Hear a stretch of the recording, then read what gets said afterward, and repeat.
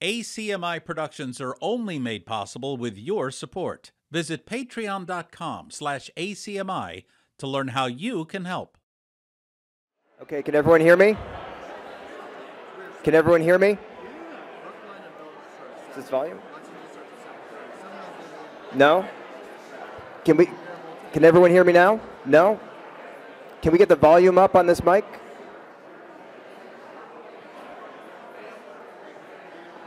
Hello? It's not great. Yeah, is someone able to control the volume on this microphone? Is that better? Great. Everyone can hear me now? In the balcony, can you hear me? Yes? Great. Okay, let's get started. It's Monday, May 13th, 2024, and I'm calling to order night 6 of Arlington's 2024 annual town meeting. First, a reminder about the article sequence for tonight. First, we'll take Article 17 off the table with the meeting's permission. It was waiting for the special town meeting to finish, which finished last Wednesday, of course. Then we'll take Articles 8, 9, and 10 off the table. And finally, we'll be back to the normal sequence of articles, resuming with Article 31. Next, a reminder that announcements and resolutions are not open mic night for criticisms or grievances. I received feedback about an announcement last week, which I'm not going to go into the details of, but if you attend committee meetings, public hearings, or public forums and have issues that you'd like to raise, announcements and resolutions are not the appropriate place for that. If you have no idea what I'm talking about, then consider yourself lucky and move along. Next, instead of saying yes or no for voice votes, we're going to use yay and nay so that they're the same vowel sound. Based on my totally unscientific research, the word no is significantly louder than the word yes. Apologies in advance for when I inevitably forget and revert to asking for yes and no. I'm sure someone will correct me when that happens. Lastly, going forward, when I open the speaker queue ahead of a proponent's presentation, I will try to announce the first 2 speakers from the queue who will follow the proponent. That way, all the speakers, including the first one, will have some advance notice to afford them time to move closer to a microphone. I don't see the signs on the seats. I think we lost those when we broke down the setup since Wednesday's meeting, but there are some open seats in the front row, so please find those when you're called as the next on-deck speaker. That's it for announcements tonight. Everyone, please rise for the national anthem.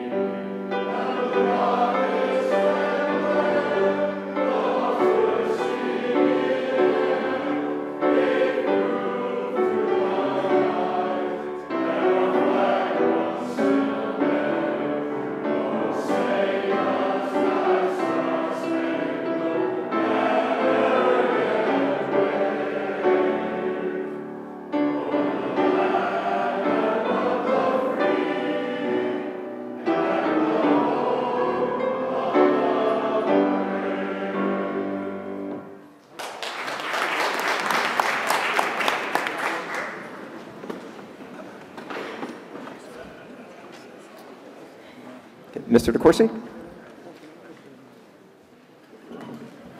Thank you, Mr. Moderator. It is moved that if all the business of the meeting as set forth in the warrant for the annual town meeting is not disposed of at this session, when the meeting adjourns, it adjourns to Wednesday, May 15th, 2024 at 8 p.m. Okay, we have a second. All those in favor of if we adjourn tonight instead of dissolving, that will re-adjourn at Wednesday at 8 p.m. All those in favor say yes. All those, you got me. You got me. I didn't see that coming. All those in favor say yay. Yay. All those opposed say nay. Nay. We'll be re-adjourning on Wednesday, unless you finish tonight. Okay, let's take a test vote.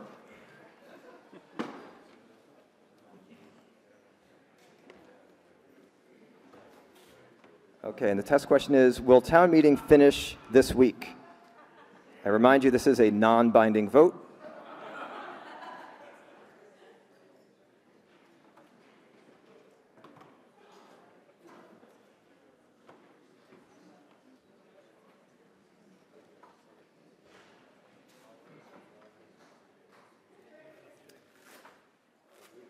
Okay, get your votes in.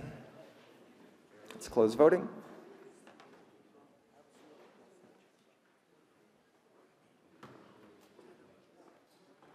And the meeting has resolved that we will finish this week. So let's cycle through those votes so everyone can check their votes.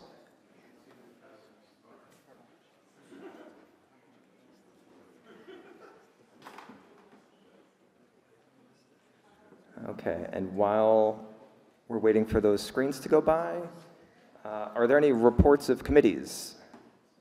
Yep, I see Mr. Thielman, but first, Ms. Deschler. Christine Deschler, Chair of the Finance Committee. I move that Article 3 be taken from the table.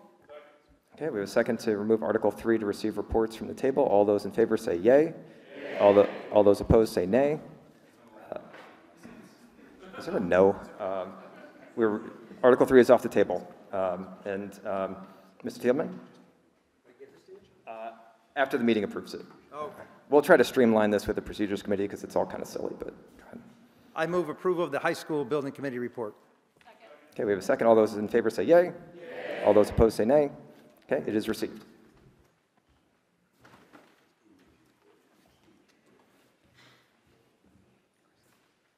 you want to get that up on the? Great. So you can go to the next slide. My name is Jeff Thielman. I'm Precinct 12 and the chair of the Arlington High School Building Committee. You can learn a lot about the project by going to our website, ahsbuilding.org. I'm going to give you a brief overview of where the project stands at this time. And I want to thank the residents of the town of Arlington and town meeting for your support of this project. Without you, we would not be where we are today. Next slide, and the next slide. The high school continues to be on budget because we locked in prices for all costs of the project in 2020 and 2021. A reminder that 29% of the funds for the new high school come from the Massachusetts School Building Authority and 71% come from us, the taxpayers of Arlington. Next slide. This gives you an overview of the phases of the project. With the opening of Phase 2, 3/4 of the new facility is now complete and all primary learning spaces now reside in the new building. Phase 3 construction, the athletics wing, is underway. We anticipate completing this phase in February of 2025. The entire project, including 2 additional lighted athletic turf fields, a connection to the Minuteman Bikeway, and parking lots, is scheduled to be completed in the fall of 2025. Next slide, please. Phase 2 was the largest and most complex of the 4 phases, with 44 classrooms, the cafeteria, the forum stairs, and the library. Phase 2 also includes the new district offices, a multi-purpose school committee room, and the district's welcome center. Finally, with the completion of Phase 2, we welcome our Menominee preschool students back to campus.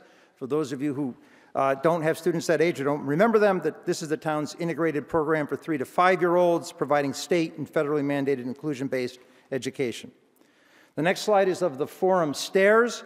This is a view which connects the student center, cafeteria, and field entry of the school. One side is a staircase with access to the cafeteria.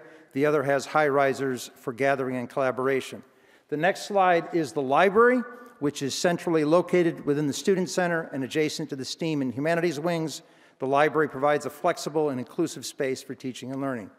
Next slide is a view of Menominee Preschool, which has 8 classrooms, a 2-story multi-purpose room that functions as a gymnasium and a space where physical and occupational therapy services can be provided, and 2 daycare rooms for the children of Arlington Public Schools staff. The next phase gives you an overview of what we're doing now, the athletic wing, which also includes a black box theater and spaces for the Lab Collaborative. That's a collaborative for special education of different towns in the community and Arlington Community Education offices. The next slide is an aerial view of the project as a phase 3 as of just a few weeks ago, and that's a view from Schuler Court. The next slide is a view of the gymnasium. That's our 16,000 square foot gymnasium. It includes a walking track and is large enough to fit the entire student body for assemblies. There's 2 additional PE spaces, one of which will be a fitness center, and the other will serve alternative PE programs such as dance, climbing, and yoga. Also, our 30 athletic teams will be using that space. The next slide is a view of our outdoor amphitheater, which is adjacent to the Performing Arts Wing. This is where we'll have outdoor events, classrooms, activities, and performances. At the end of that rectangular view inside the building is the 3,000 square foot drama classroom or black box theater that can be used for one-act plays, theater classes, and productions. Next slide. In January, we hosted tours of the space. More than 2,000 people came. We appreciate you coming and seeing the space. If you have not been to the new building, you can take a virtual tour on our website, or you can sign up for a community education class because many of those courses are taking place in the high school. Next slide lists the members of the committee. We're grateful for the opportunity to serve you. We've been at this work for 8 years now, and we'll see this through to completion in 2026 when we do the final punch list. Thanks very much for your time and support. Thank you, Mr. Thielman.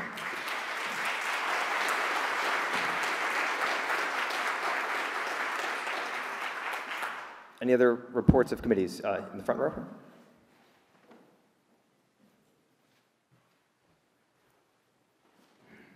What is the permit? Do we have a second for receiving the report of the Permanent Town Building Committee? Second. All those in favor say yay. All those opposed say nay. It is unanimous. Thank you.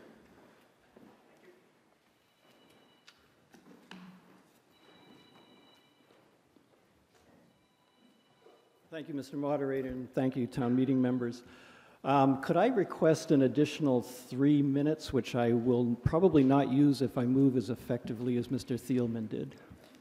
Okay, so we have a request for an additional 3 minutes on top of the usual 4, so that'd be a total of 7 minutes. We have a second. All those in favor of extending a total of 7 minutes for this report say yay. Yay. All those opposed say nay. It is approved. You have Great. 7 minutes. Thank you very much. So the Permanent Town Building Committee is the committee that is charged with managing major construction and renovation projects, with certain exceptions such as the Arlington High School building project, which Mr. Thielman just described for you. So the committee is a 9-member committee. We have 5 resident members and then 4 designees on the committee. We meet twice a month throughout the year, and as I said, we handle the major building projects for the town. The current projects that we have under our purview are the renovation of the central school, which I've reported on in prior meetings, and the town yard. Let's take the next slide, please. So what's called the central school, community center, senior center. So this project has been underway for a number of years. We are, I'd say, like 99.999% complete on this project. It's really just a couple of last little crossing the T's and dotting the I's. But the building has been in full use for some time now. If you have not been over there recently, or in the last couple of years, I would encourage you to do so. Let's just go on to the next slide.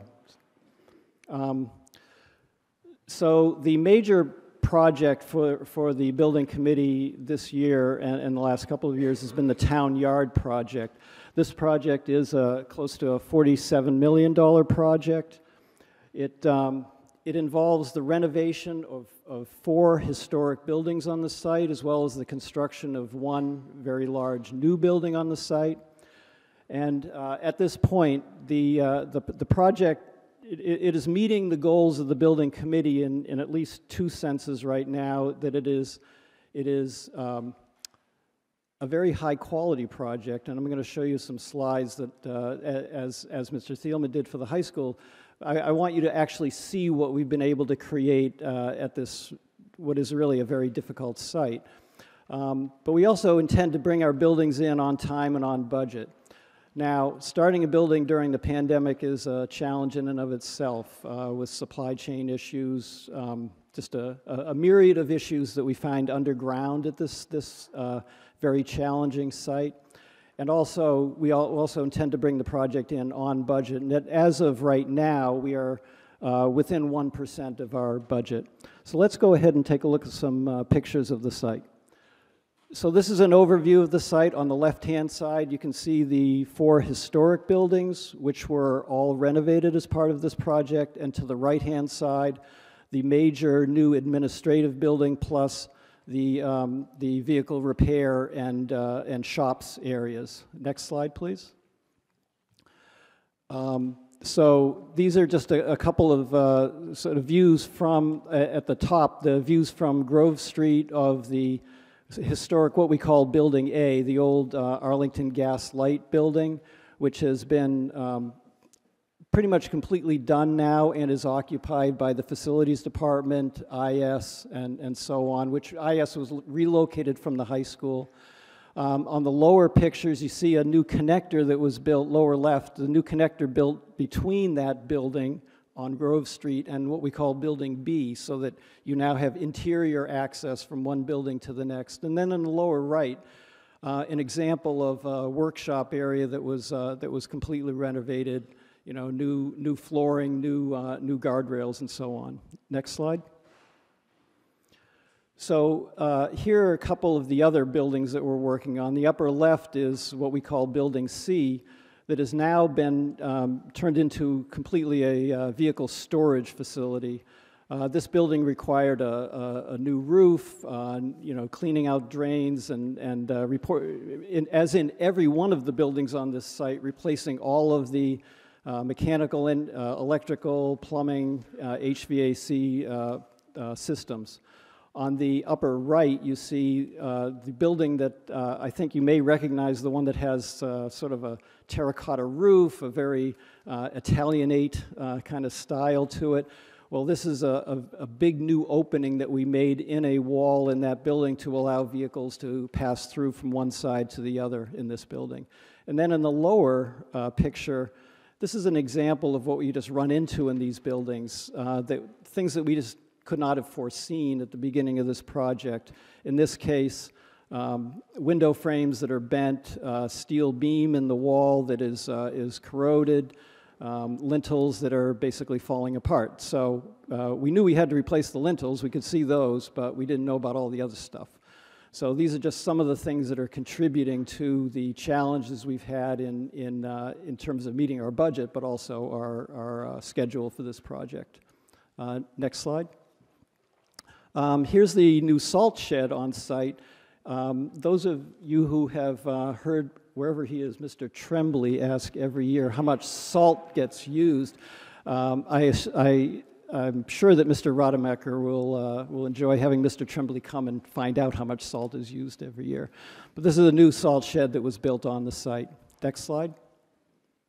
And here's the main new building that was built.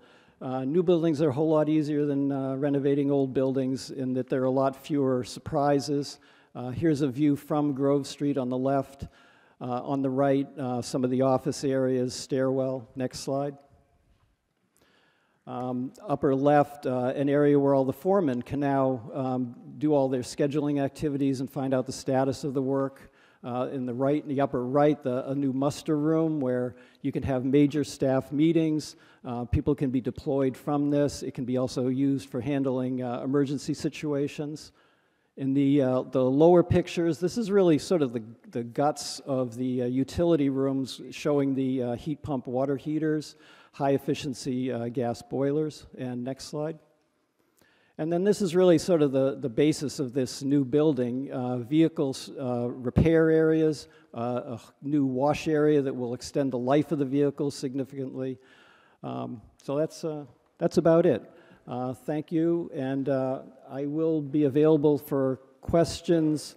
If anybody has any, they can certainly reach out to me. Just go to the website for the Permanent Town Building Committee. Thank you. Thank you, Mr. Reedy.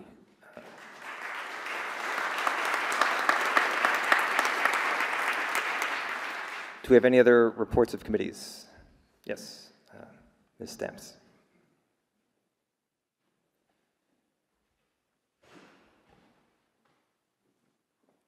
I move that the report of the tree committee be admitted. Okay, we have a second to receive the report of the tree committee. All those in favor say yay. Yay. All those opposed say nay. It is unanimous. Thank you.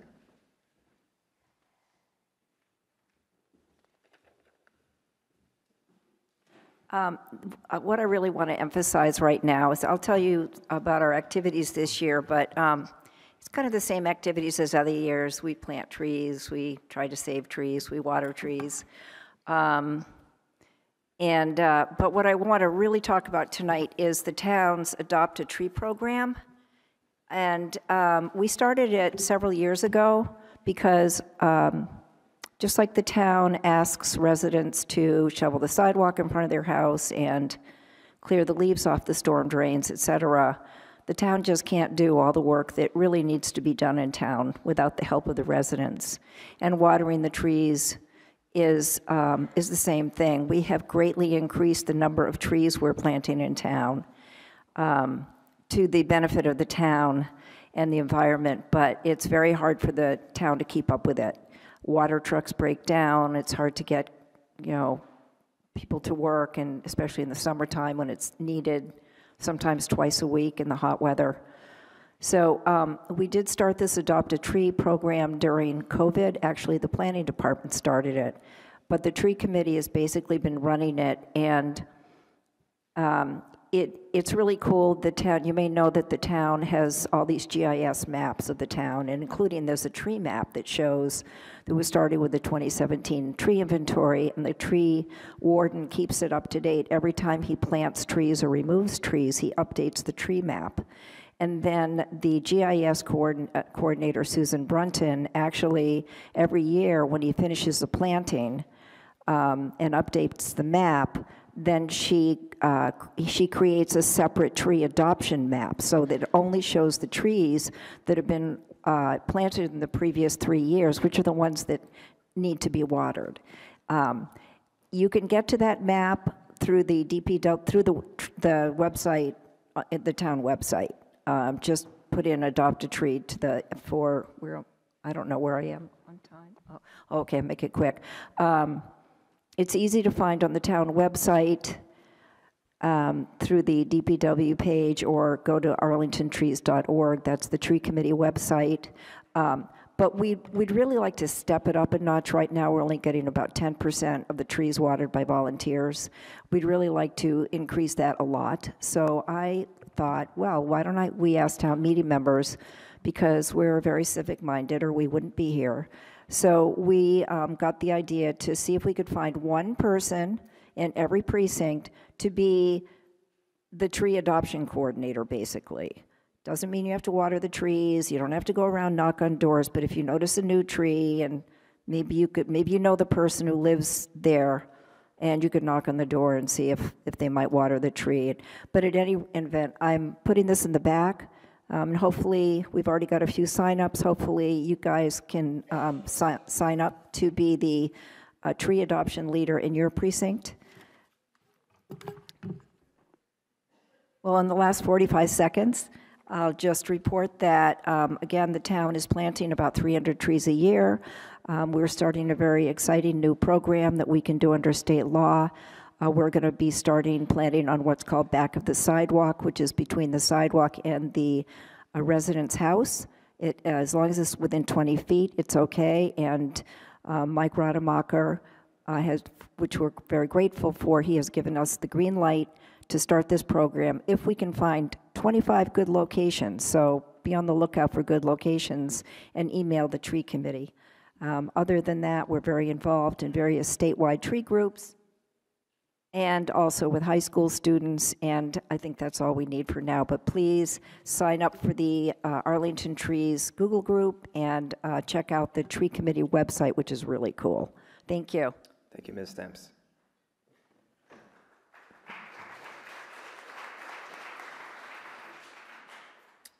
Any other reports of committees? Yes, Mr. DiTullio.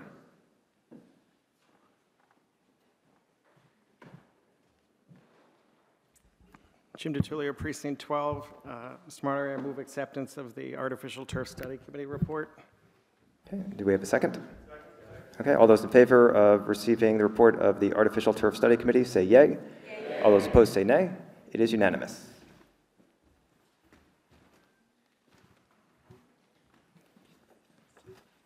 Mr. Moderator, I move that we get an additional 8 minutes beyond the traditional 4 for this presentation. My justification briefly is that this is a major issue. We spent hours on this at last year's town meeting, and we're all only seeking a mere 12 minutes to talk about all the work we did. And we were specifically supposed to report to this town meeting. We hope to not use the 12. Yeah, it was debated for, I believe, 4 hours. Yes. Over 2 nights. And so a total of 12 minutes? 12 minutes, yeah. 12 minutes. All those in favor of extending speaking time to a total of 12 minutes say yay. Yay. All those opposed say nay. Yay. It is approved. Thank you, Mr. Moderator. I'm going to turn it over to the clerk of the committee, Natasha Wade, to kick us off. Good evening, everyone. Thank you for having me tonight. So, Natasha Wade, Public Health Director and Clerk of the Artificial Turf Study Committee. Could you move the next slide, please? Just going to recap, the Artificial Turf Study Committee was established at last year's Springtown meeting through an amendment to Article 12. As outlined in the amendment, the charge of the committee was to review and report on artificial turf, but more specifically, its health, safety, and environmental impacts, potential mitigation measures, and to make a comparison of artificial turf to natural turf fields. Next slide, please. Jim and I would like to acknowledge the committee members. And if any of these folks are here, we ask that you just briefly stand so that we can recognize you. As outlined in the amended article, the committee was comprised of 9 members, 2 of which were non-voting members. It was an honor and pleasure to serve with these committee members, these individuals who worked very hard and diligent over a very condensed period of time. I'd like to acknowledge Jim DiTullio, who was appointed by the Select Board, served as the chair, and was a voting member. Myself, we don't need to do that. Mike Gildesgame, who was appointed by the Conservation Commission and served as a voting member. Joseph Barr, who was appointed by the Capital Planning Committee, served as a voting member. Jill Krajewski, I'm sorry if I said that incorrectly, appointed by Envision Arlington and served as a voting member. Marvin Lewinton, appointed by the Town Moderator, a voting member. Leslie Mayer, appointed by the Park and Rec Commission as a voting member. And the 2 non-voting members were the Recreation Director, Joe Conley, and Conservation Commission Agent, David Morgan. Trying to keep myself on time here. Next slide, please. So the timeline.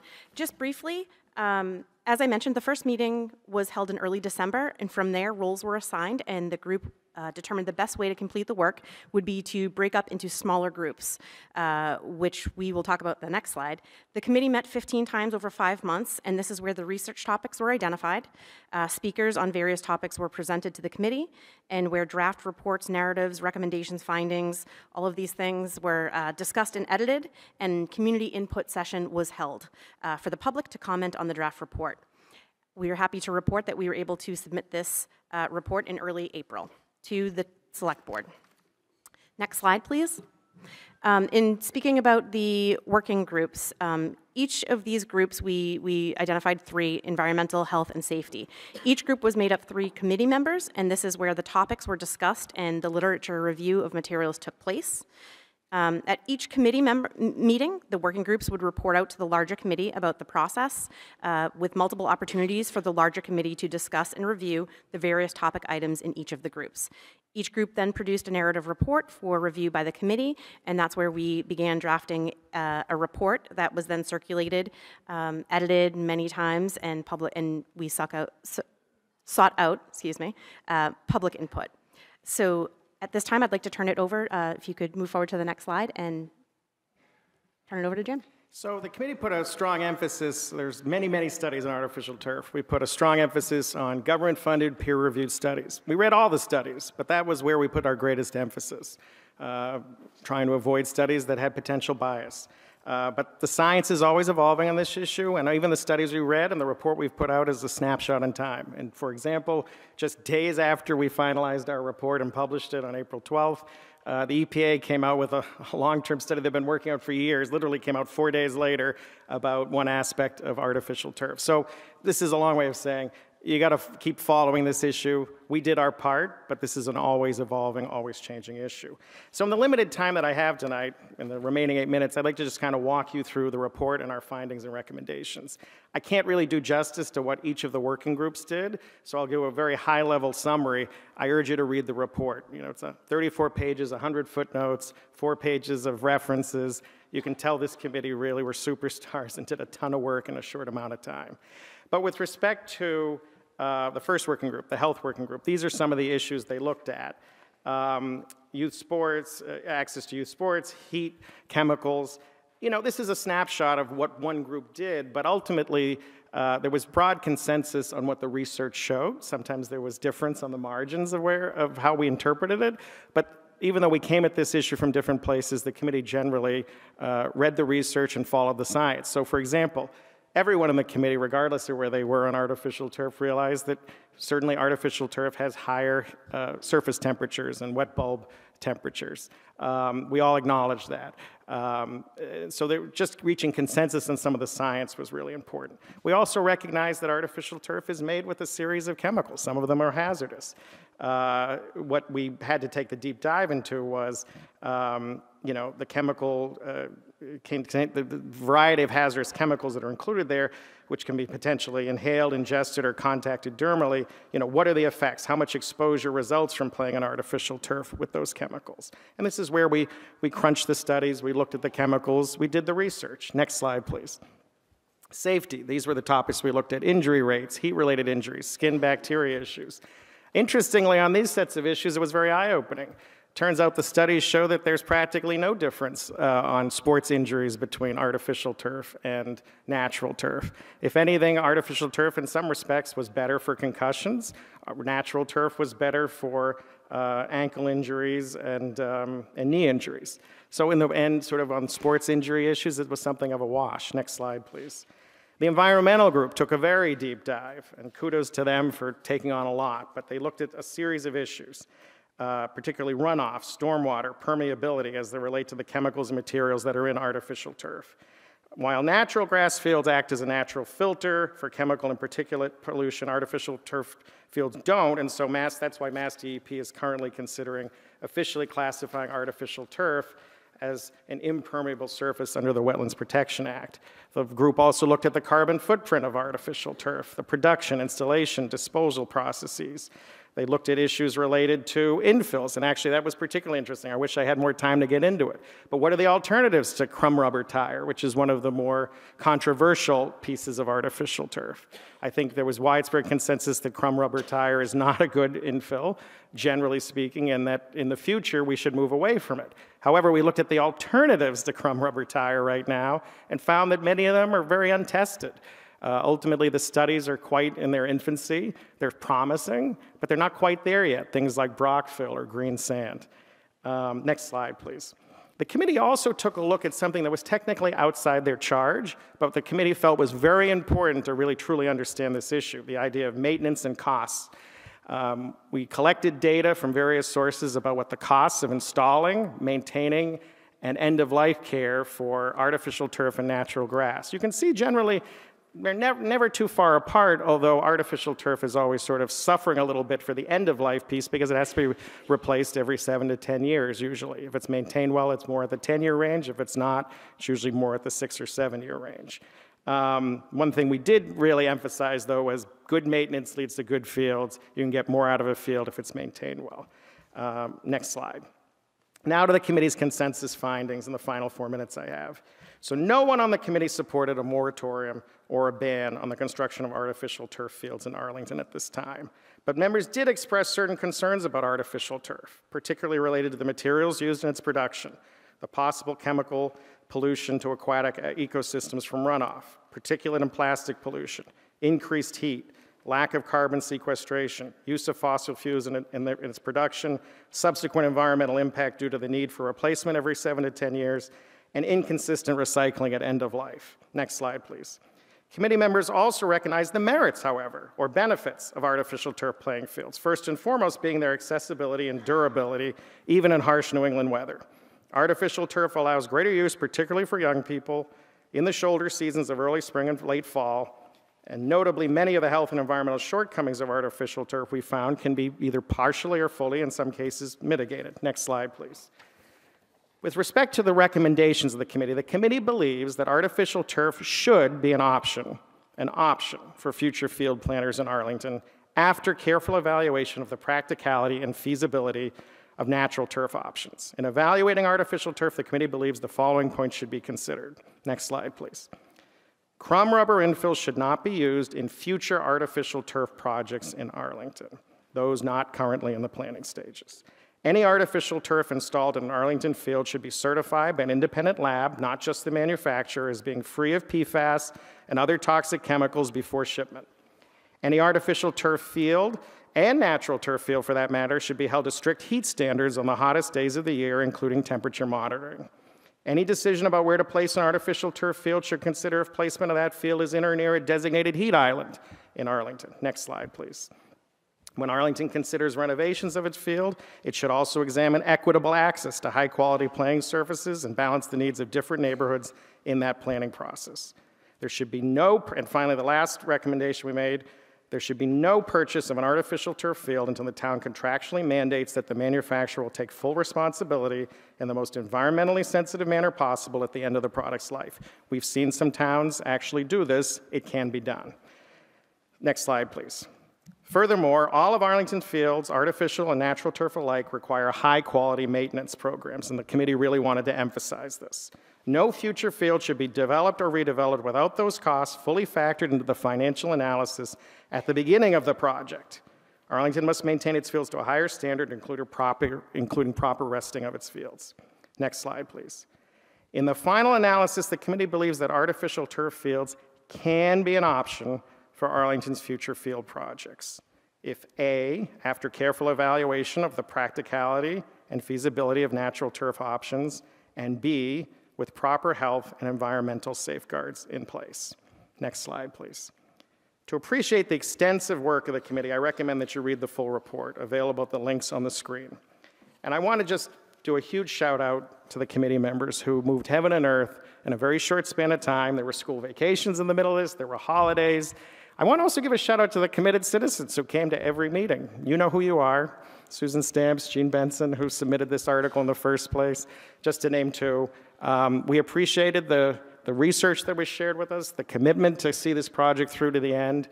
I think ultimately, even though people came to this committee from different viewpoints, we somehow got to yes with a series of recommendations that I think we could all believe in, and that will ultimately be good for the town and its planners. I think this was one of the most successful town committees I've ever served on. And let me tell you, when this article passed last year, I remember turning to my seatmate and saying, I have no idea how the town is ever going to find anyone to serve on this committee. Well, life is funny, we hit the jackpot. I really am proud of this report, so thank you very much.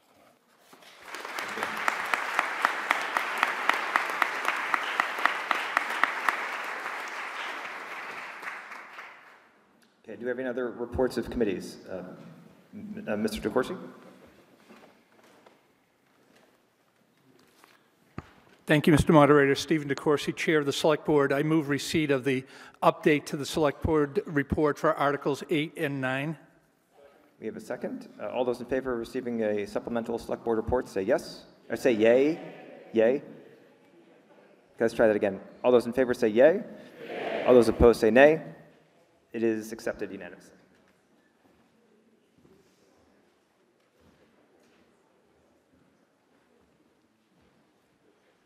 Just want to briefly provide meeting members with a further update. On the first night of town meeting, I reported that we had reconsidered our votes on Articles 8 and 9. Article 8 was originally a will report.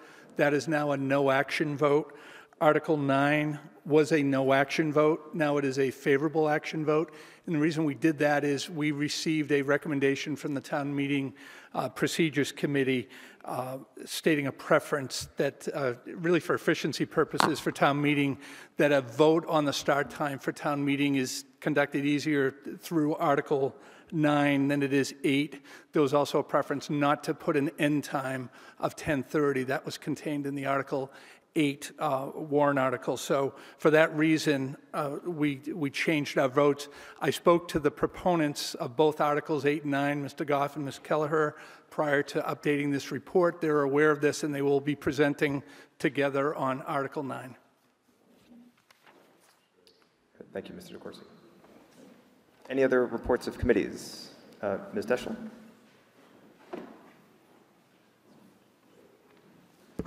Christine Deschler, Chair of the Finance Committee. I move receipt of the Finance Committee's supplemental report to town meeting. Okay, we have a second. All those in favor say yay for the Finance Committee supplemental report.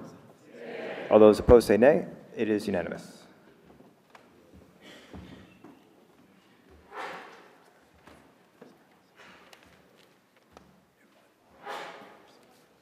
In our original report, we said that we would report at town meeting on Articles 64 and 65, and that is what we are doing with the supplemental report. You will also notice that just for record keeping, we've also put in writing what our administrative correction to 61 and 63 were, and those votes have already been taken. Thank you. Thank you. Any other reports of committees? Yep, Mr. Loretti?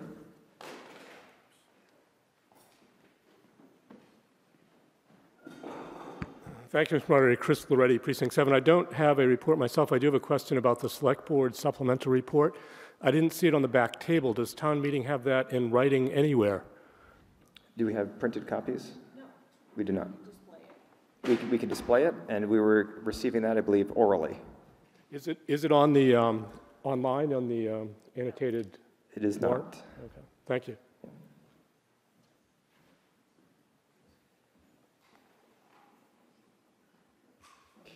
Any other reports of committee? Oh, do you want to respond? Sure, Mr. DeCoursey.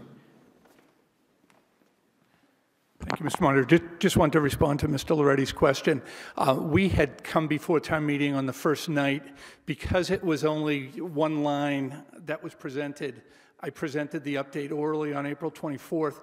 The written report tonight is really to establish a record for the clerk, but we had informed the meeting, the moderator had informed the meeting on Friday as to what would happen this evening too in terms of changing the order on Articles 8 and 9.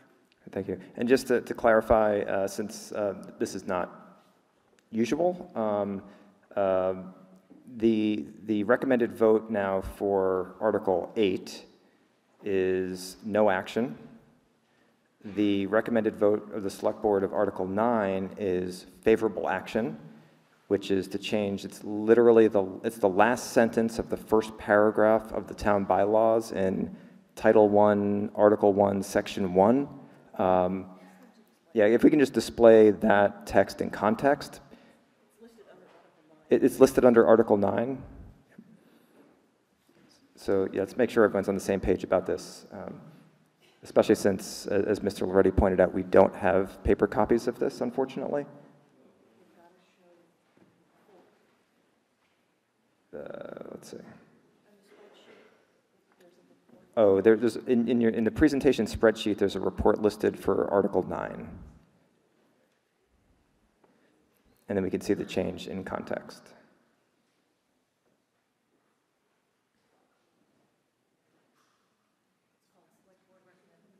It's called Select Board Recommended Vote in the spreadsheet.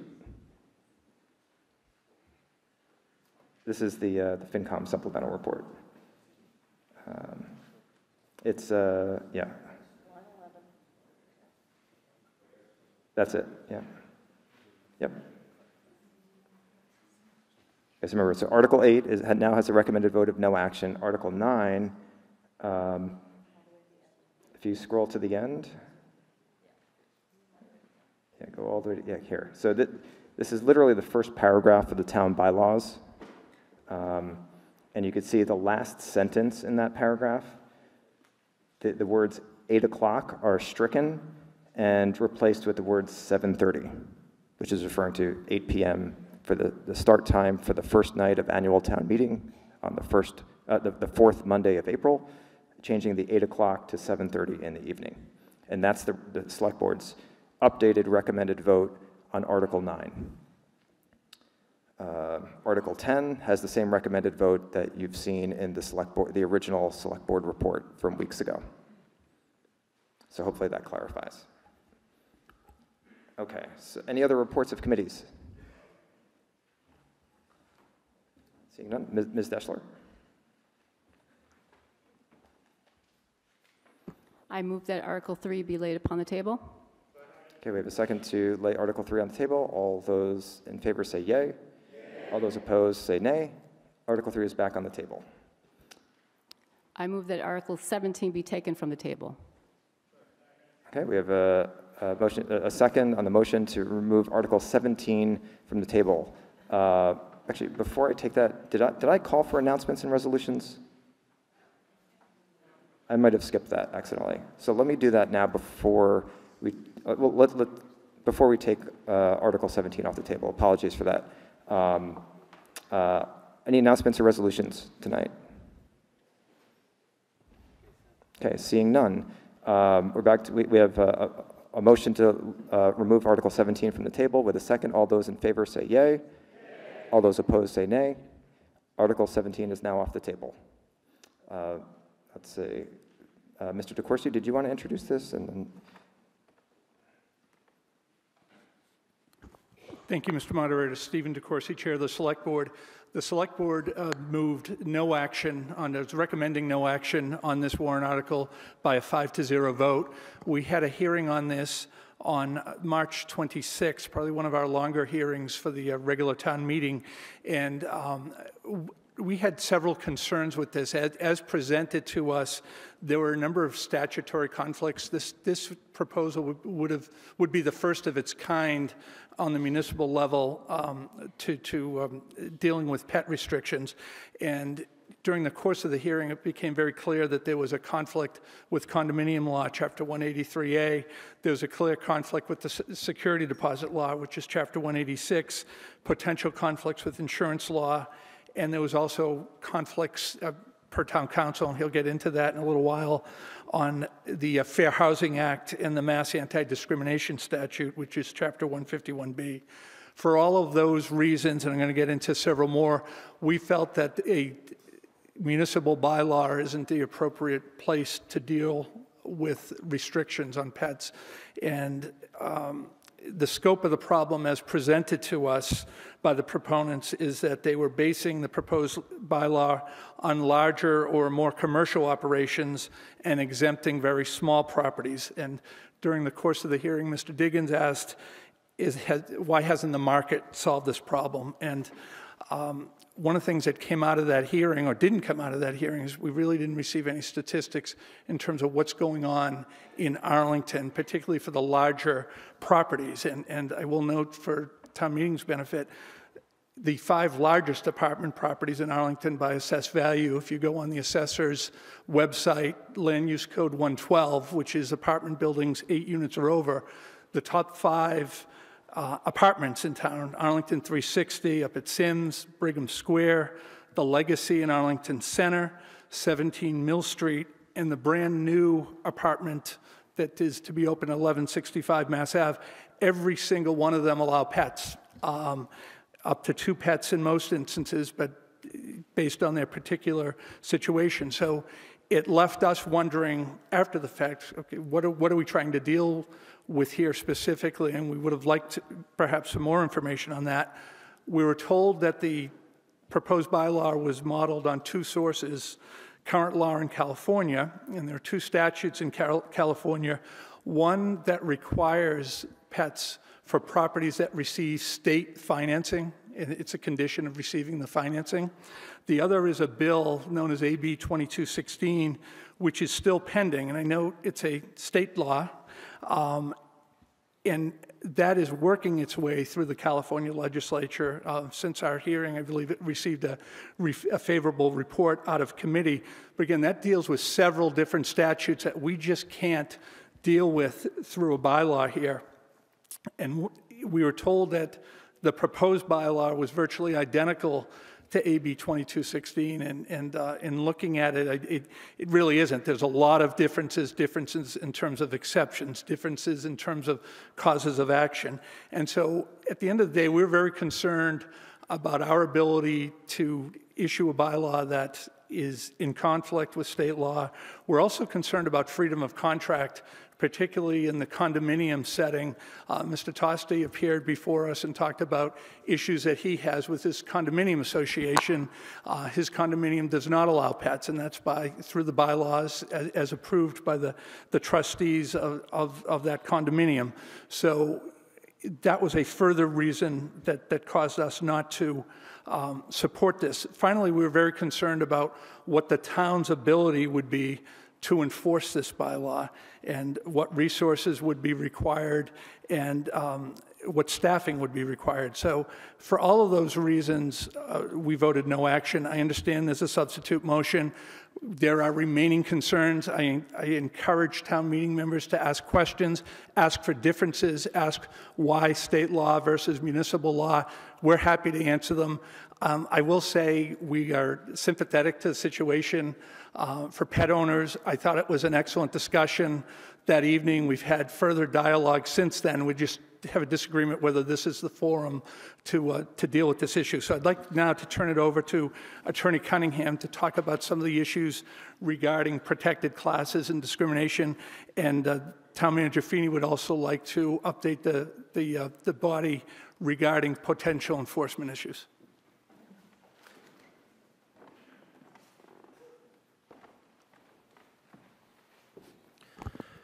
Thank you, Mr. Moderator, Mr. Corsi, Michael Cunningham, Town Council. And first, I want to thank the proponents, Mr. Schlickman and his attorneys and the other proponents who worked on this, and thank them for their thoughtful discussions. However, I do have some concerns regarding the viability of this potential bylaw. Chief among them is the fact that there are fair housing law and fair housing acts that have been promulgated by the federal government, the state government, that, in my opinion, occupy the field on this particular topic. From a legal perspective, occupying the field occurs when the legislature intends to preempt the field on a topic. A municipal bylaw on that topic is invalid and must be disapproved. The specific instance of test we would apply to this particular bylaw would be legislation on a subject is so comprehensive that an inference would be justified that the legislature intended to preempt the field. I note that under state law that's been in existence since 1946, discrimination in housing is prohibited based upon many factors, protected classes, including race, religious creed, color, national origin, sex, gender identity, sexual orientation, genetic information, ancestry, marital status, status of a veteran or member of the armed services, and source of income. This type of comprehensive list indicates to me that the legislature intends to occupy the field. Therefore, the town's attempt to enact this bylaw is impermissible. I note that Chapter 151 that was enacted in 1946 has been amended 64 times. I would suggest that this type of bylaw or this type of change to the statute is best approached at the state level. Thank you. And Mr. Feeney, in 11 seconds, do you want to say something quick?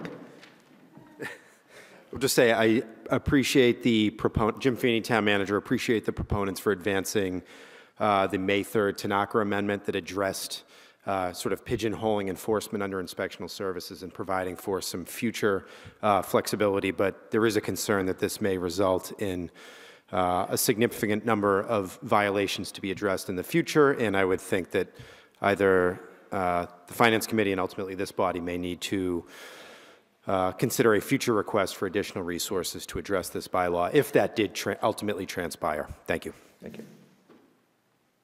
Okay, before we, so Mr. Schlickman is both the petitioner and the main proponent. Before we take Mr. Schlickman, let's switch over to the speaker queue so we can reset that. Okay, so we're going to reset the speaker queue here. And once it's clear, you can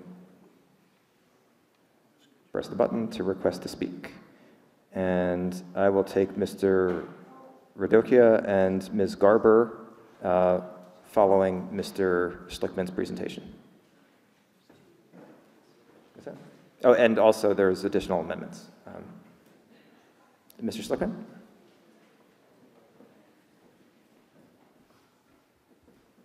And we have a presentation. Okay, let's get the presentation up.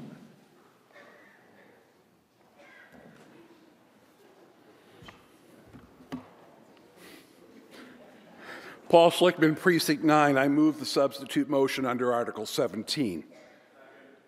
Okay. Mr. Schlickman's substitute motion is now pending in front of us. Next slide. Let's address the elephant in the room. Next slide. At our warrant article hearing before the Select Board, we presented a proposal that was modeled on regulations for federally funded housing and current legislation in California. Since then, we have worked to address many of the initial concerns. Deschert LLP, an international law firm, issued an opinion on behalf of the MSPCA, stating that the version presented tonight stands on solid legal ground. Their opinion is in your annotated warrant. Next slide. We have worked with attorneys from the Animal Rescue League, the MSPCA, the Animal Legal Defense Fund, to craft the vote before you tonight. These organizations asked for your positive vote on Article 17. Next slide. When town meeting is a court of opinion, not a court of law, the final decision on the legality of any town bylaw rests with the Attorney General's office. Because there are 292 towns in the Commonwealth, they only issue opinions on bylaws adopted by a town meeting. So I ask everyone to put aside any legal questions and vote your hopes and dreams, as the Attorney General will conduct a binding legal review. Next slide. The goal of Article 17 is to promote a reasonable pet policy. Reasonable lives somewhere between a blanket pet ban and 17 cats in a 500-square-foot studio apartment. Last fall, we recognized our place in the regional housing crisis, and blanket pet bans make the problem even worse. Next slide. There's an increased number in the number of cats and dogs that were euthanized or died in Massachusetts shelters. According to the National Council of Pet Population Study and Policy, moving is the most cited reason people give for surrendering their animals to shelters, with landlord issues close behind. Massachusetts shelters similarly find these reasons just as prevalent. Next slide. One side effect of the tight real estate market is the difficulty families encounter when seeking housing. Make no mistake about it, animal companions are part of our families. My niece included her dog in her wedding picture. Next slide.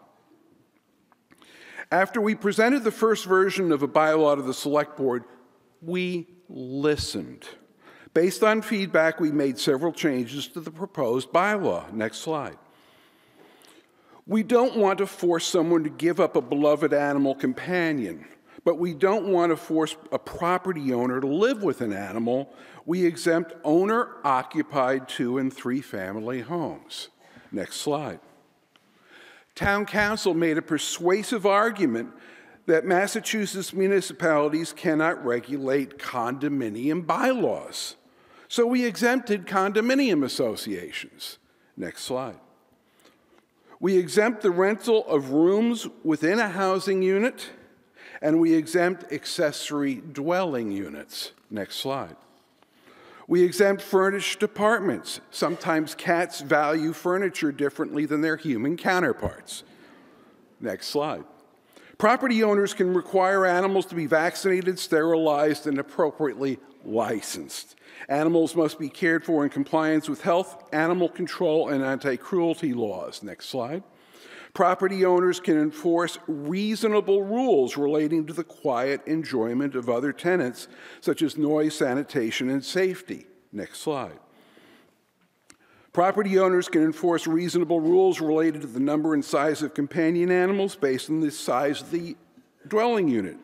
When we wrote this bylaw, we viewed the Housing Corporation of Arlington as having reasonable rules. They were worried that someone could argue against the reasonable, so the doctrinal amendment uses the HCA as a benchmark for reasonableness. In response, HCA submitted this statement to town meeting, quote, "The Housing Corporation understands that a motion to amend warrant Article 17 has recently been submitted to town meeting by Sue Doctorow.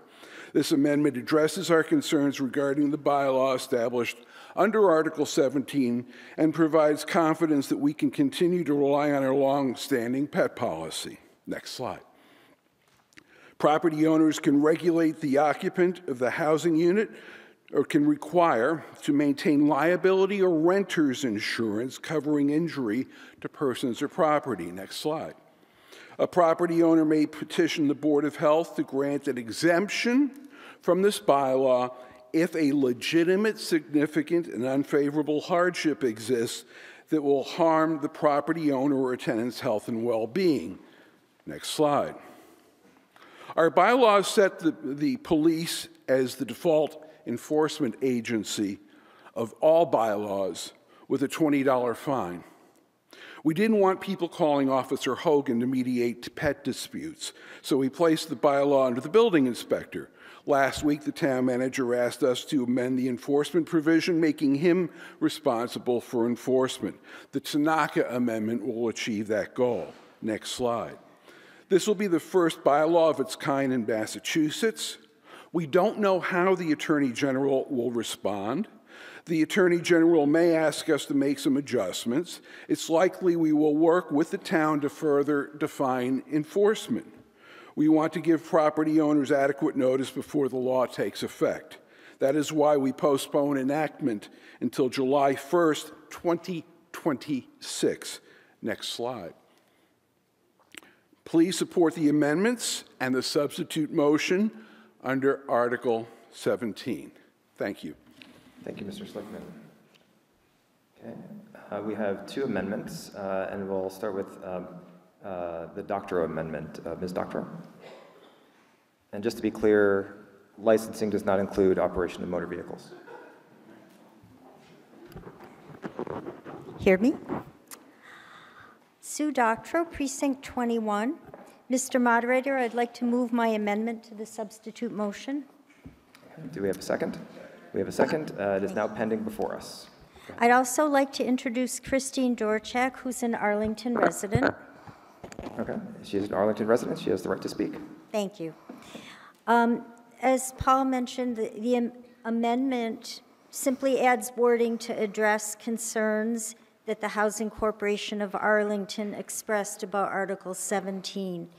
The amendment recognizes that the HCA already has a long-standing successful policy allowing household pets with reasonable rules to ensure that all its tenants enjoy safe, decent, and affordable housing. The amendment also emphasizes that the intent of Article 17 is to replace blanket pet bans with similar well-balanced policies respectful of pet owners, other tenants, neighbors, and property owners. HCA has demonstrated that this is possible. In addition, the Arlington Housing Authority has demonstrated that it's possible. I appreciate the new statement by the HCA indicating that this amendment eliminates its concerns about Article 17. And now I'd like to turn my time to Christine Dorchak. Good evening. My name is Christine Dorchak, and I live in Precinct 8. I'd like to ask for your thoughtful consideration and vote in support of Article 17 tonight.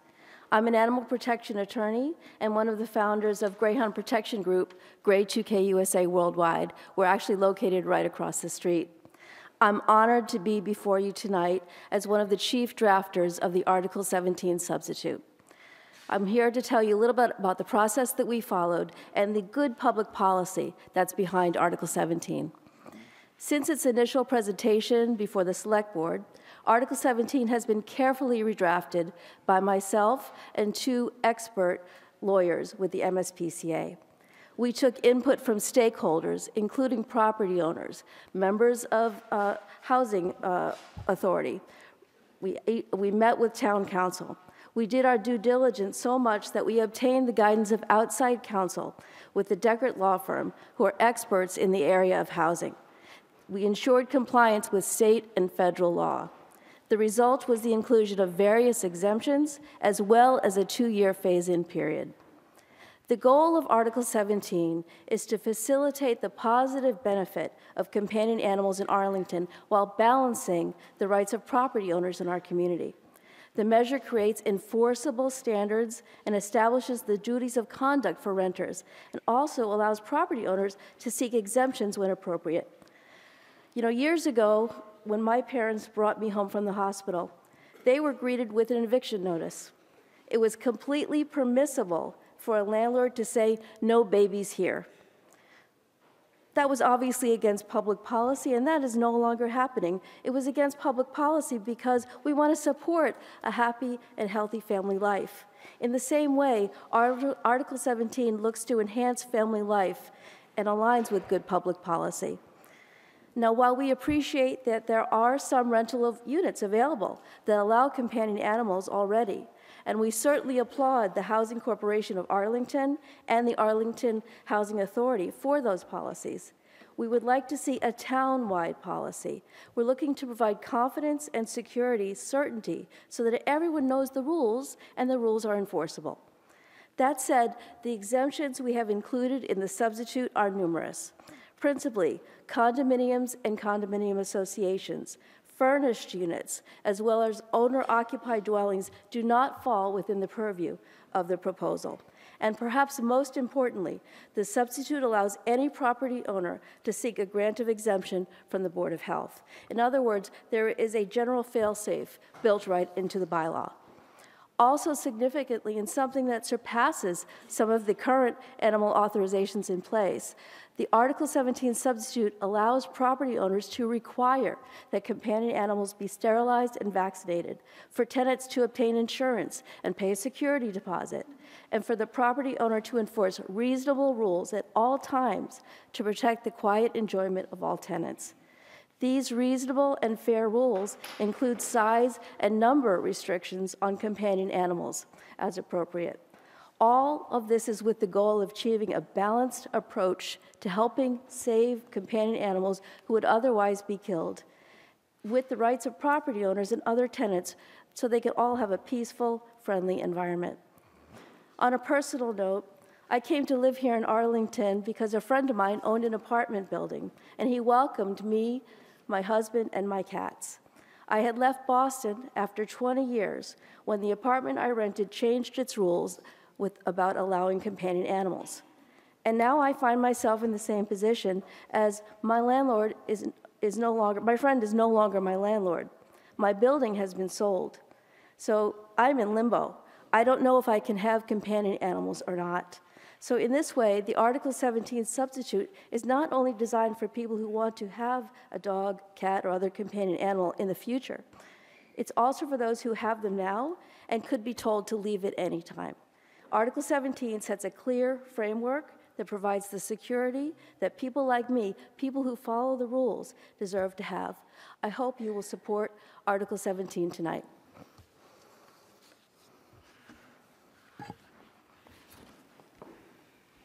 And we moved the motion, I believe, right? Okay, so we have an amendment that's pending on the substitute motion. And finally, we have Ms. Tanaka.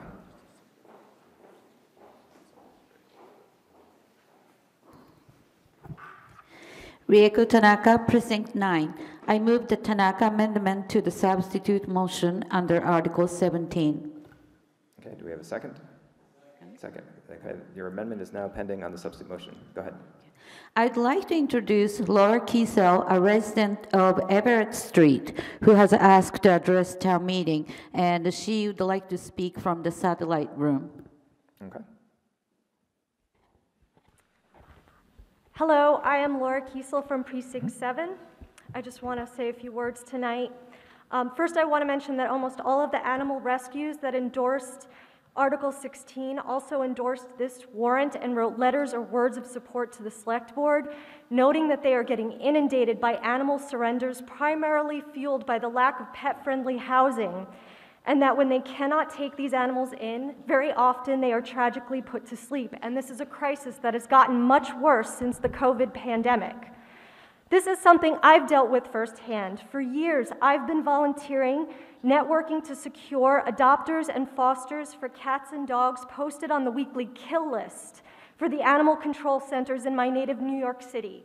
Every 7 to 8 out of 10 of those animals wind up there due to housing issues. And while there are some successes in finding placements, most often these animals are euthanized. Thousands of companion animals are killed every year in our state and region due to the lack of ability to find pet-friendly housing. This is a challenge I have experienced directly.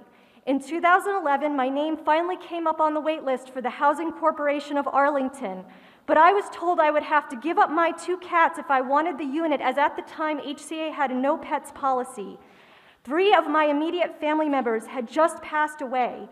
The thought of parting with more of my family was intolerable to me at this time, and so I forfeited the unit.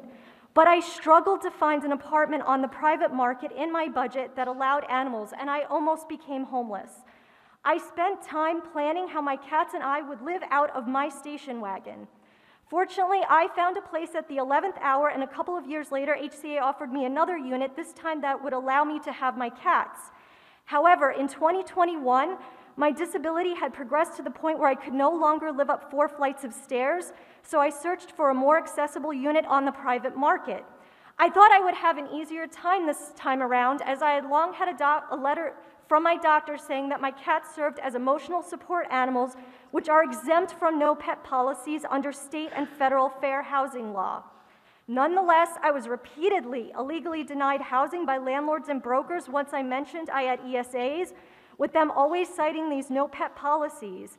I regularly witnessed this denial of other people with assistance animals as well, including their service dogs. I eventually gave up looking at units with no pet policies, which severely limited the housing stock available to me, delayed my move by months, and worsened my health condition. This is why it is especially concerning to hear some town meeting members say that they want these no pet policies to remain, to keep what they call animal-free dwellings, or to keep dwellings free from pet dander, which according to the National Institutes of Health is not possible to achieve through these policies.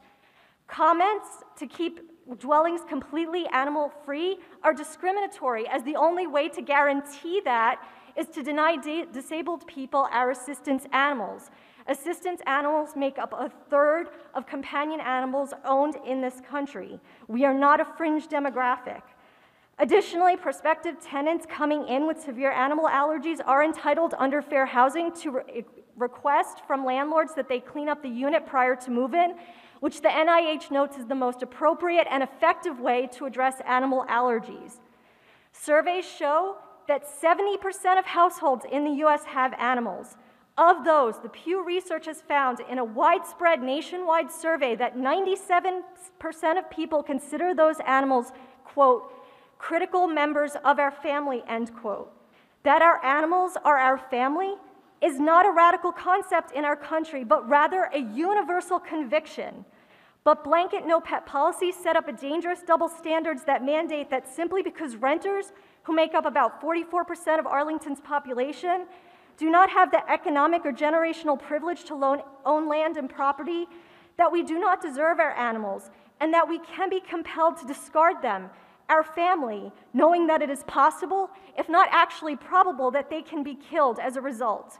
If we refuse that option, we can then in turn be deprived of one of the most basic human necessities, shelter. This is why 60% or more of domestic violence victims remain with their abuser indefinitely, because they cannot secure housing that will allow them to bring their animals with them. Renters add value to this town, and in turn, we hope that we are genuinely valued by our community and that that will be reflected in these revised policies. Studies consistently show that renters with animals make more responsible and stable tenants, and that there are no discernible differences in damages incurred where pets are present. And yet we are judged by misconceptions usually rooted in class-based or racialized stereotypes. the work that I do through Save Arlington Wildlife, I can only continue to do here in this community if I can maintain housing that allows me my animals. I can only remain functional as a disabled person if I can have my assistance animals in my life.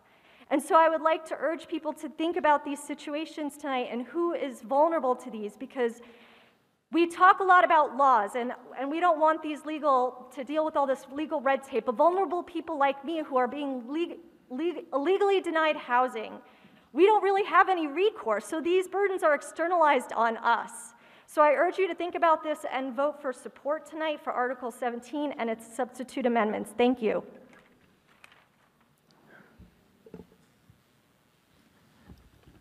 Okay, before we take our next speakers from the queue, I have to point out that this was not an even-handed presentation of the opening of this article.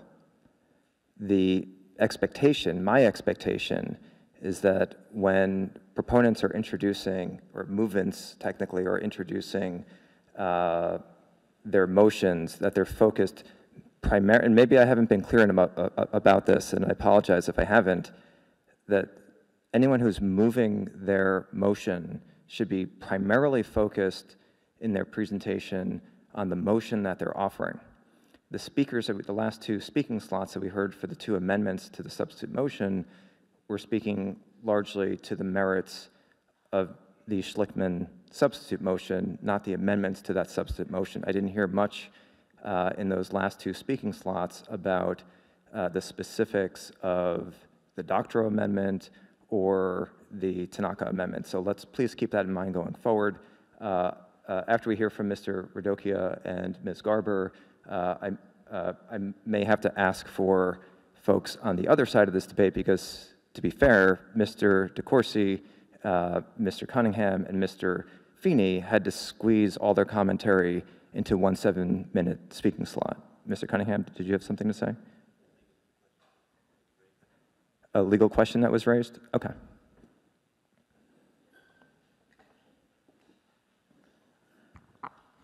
Thank you, Mr. Moderator. Michael Cunningham, Town Council. Just for clarity, discrimination against persons with assistance animals is already protected by law. That would be in legal practice. They'd be subject to remedies through the judicial process. Thank you for that clarification.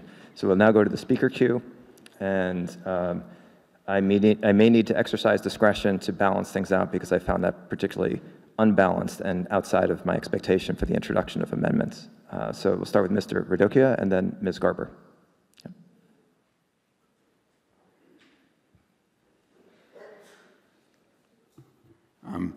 This is Bob Radokia, Precinct 11.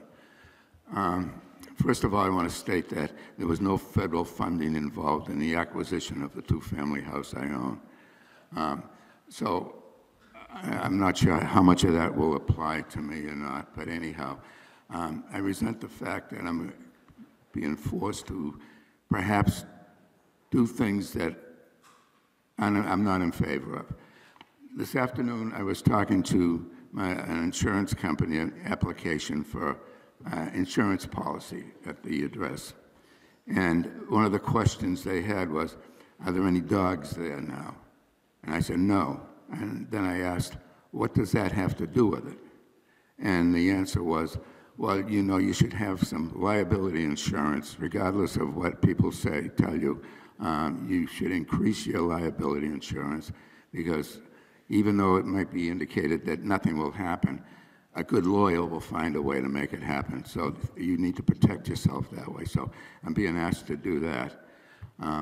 Allergies. Yesterday I had 20 people over to my house for Mother's Day and several other things. And a couple of the people couldn't really come into the house because they have a golden retriever. And so they actually ended up sitting out on the deck having their meal and things like that. And in a case like a two-family house, that's much like a single in a lot of ways because the tenants are in the same place, they share the same car, everything. And to have a pet that's creating a problem for someone else, how do I have to deal with that? Can I say to them, well, you can't come here because this person has an allergy and you bring in a dog, you got a problem. So, you know, that's not working out well for me. So between the insurance, this, that, and the other thing, I'm totally against this. And it's like infringing on my rights to own a property because, like I said, no federal funding involved. I did it on my own. And I don't expect anybody to share my cost with me, but that's the way it's going to be if we go through with it. So I'm voting no against all of it, and hope you might open your eyes to it a little bit. Thank you. Thank you. We'll take Ms. Garber next, and then Mr. Benson.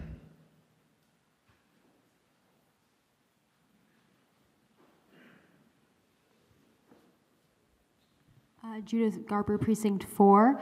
I'm very much in support of this substitute motion. I've heard a little bit about people asking, who does this even apply to when so many places offer animals? I just want to offer my own personal story. I really wish this bylaw had been passed several years ago. I was living in an apartment with my husband, and when COVID hit, we were really hoping to adopt a cat, rescue a cat. But even though we'd been living there for a while, the landlord's property manager, through their property manager, they had a no pet policy. And it didn't seem like we were asking for much, a cat to keep us company in this lockdown where it was like, very emotionally trying for everyone. And it didn't matter, property manager said no. And this would be an exact example of what this amendment would help with, as is not an owner-occupied 2-family or 3-family unit. But to me, it just feels like a really important issue of fairness. Like, it's very difficult to own a home in Arlington. It's very expensive, and the market is really crammed. It's really hard to own a house. So if you don't own a house, like, you don't get that fundamental, it's not a protected right? But it's a need. It's to have a companion, which is what this is all about. But I've also talked to other people in Arlington about this. It's not just about me and my family, right? I do have a friend who this very similar situation applies to. They were with their long-term partner, and they co-owned a dog, and then when they split up, he basically had to relinquish custody of the dog because the apartment he found in Arlington had a no pet policy. However, I also have a friend who owns a 2-family house, has a fear of dogs. I'm relieved that this substitute motion, this wouldn't apply because owner-occupied 2-family house. Similarly, a friend I know I talked to about this was concerned about what if there's noise issues or, danger issues, and I'm encouraged to see that in this motion there's exceptions for all that as well. And I want to just conclude by reading from my colleague Lynette Culverhouse in Precinct 11. She writes, "Arlington has always prided itself on being a welcoming town. I would like to think that we welcome our low-income renters in the same way we welcome our more privileged neighbors who own their homes. To deny renters the same right as homeowners to have a pet is just another way to discriminate against people with low-paying jobs, often women, single mothers, and people in the service industry. Allowing renters to keep their beloved pets, who are often for emotional support, is one step toward affirming the welcome that I believe Arlington wants to extend to all its residents. It is cruel to ask renters to have to choose between housing and keeping their pet. This is not who I think we are, so I hope you will join me in supporting this article." And I echo those words as well. So thank you very much. Thank you. Mr. Benson, and then Mr. Moore.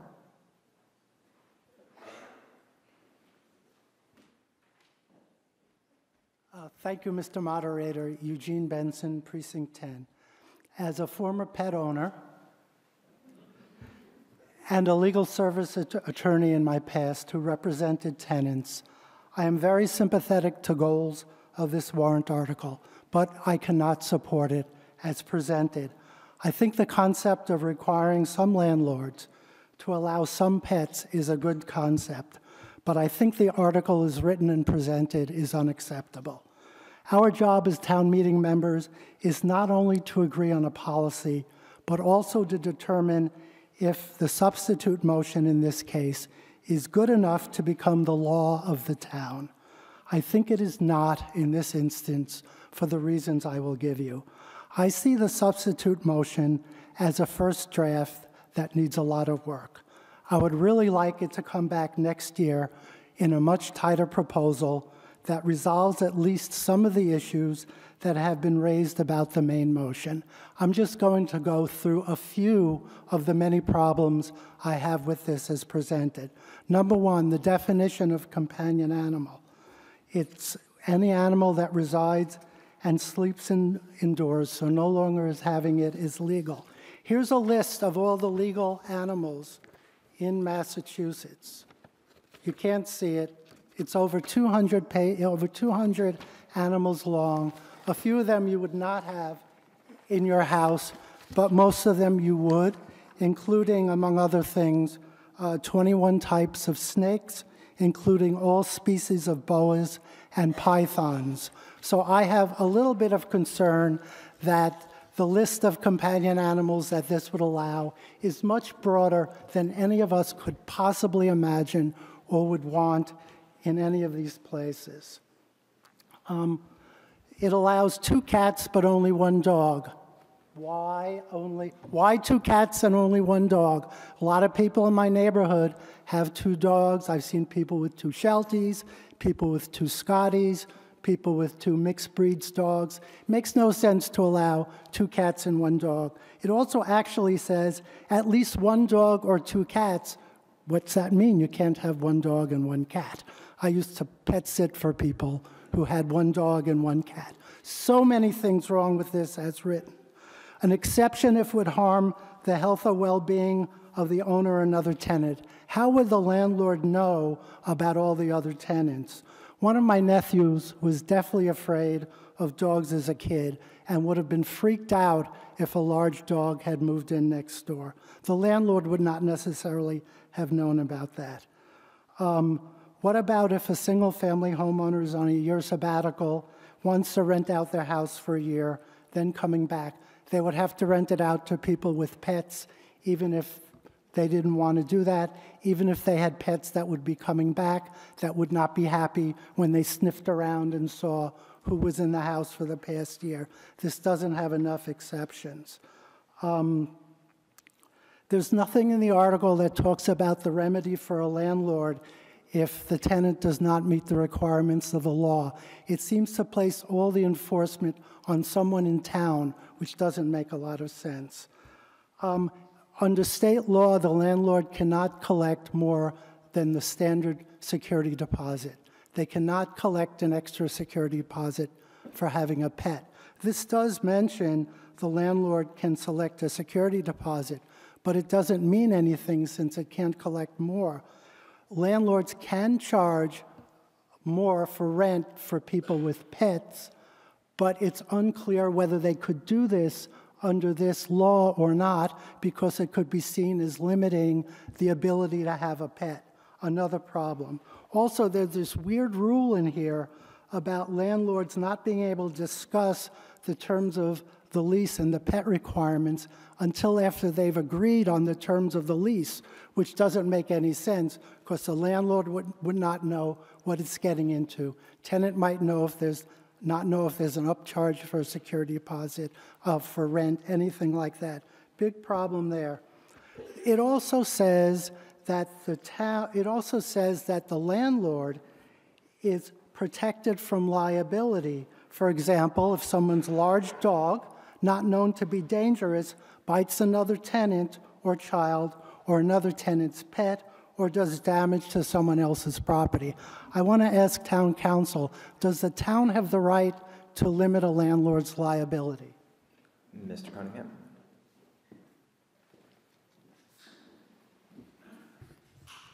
Thank you, Mr. Moderator. Town council, no, it does not. Thank you. Also, enforcement. The main motion makes inspectional services the enforcer. I spoke with the head of inspectional services about this. He said he did not have the staff and resources to do the enforcement. If it's switched to the town council, I can't see Mr. Feeney going out from place to place and doing this. So he's going to have to assign it to someone. Guess who that might be? Inspectional services. Or maybe he'd assign it to the police. Do we really want the police to enforce this? I personally don't think so. I'd be inclined to vote for a proposal that would be limited to 4-unit and larger buildings, so we're not dealing with small property owners, and without the issues I noted above. But what I might approve is not what's being presented to town meeting. This is the first of its kind in the state. I think we have an obligation to get it right, and this is not getting it right. Even if the Attorney General says this is legal, I have highlighted so many other things that are wrong with this that has nothing to do with legality that I will be voting no, and I would hope that you vote no, and I would hope that Mr. Schlickman comes back with a better proposal next year. Thank you.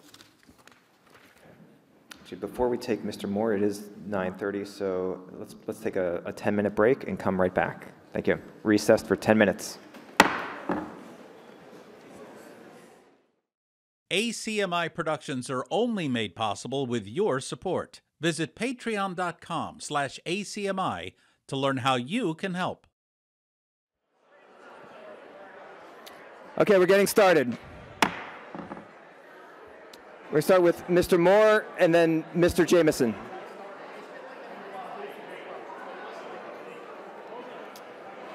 Okay. Order, everyone. Come on. No, he's not. Let's see.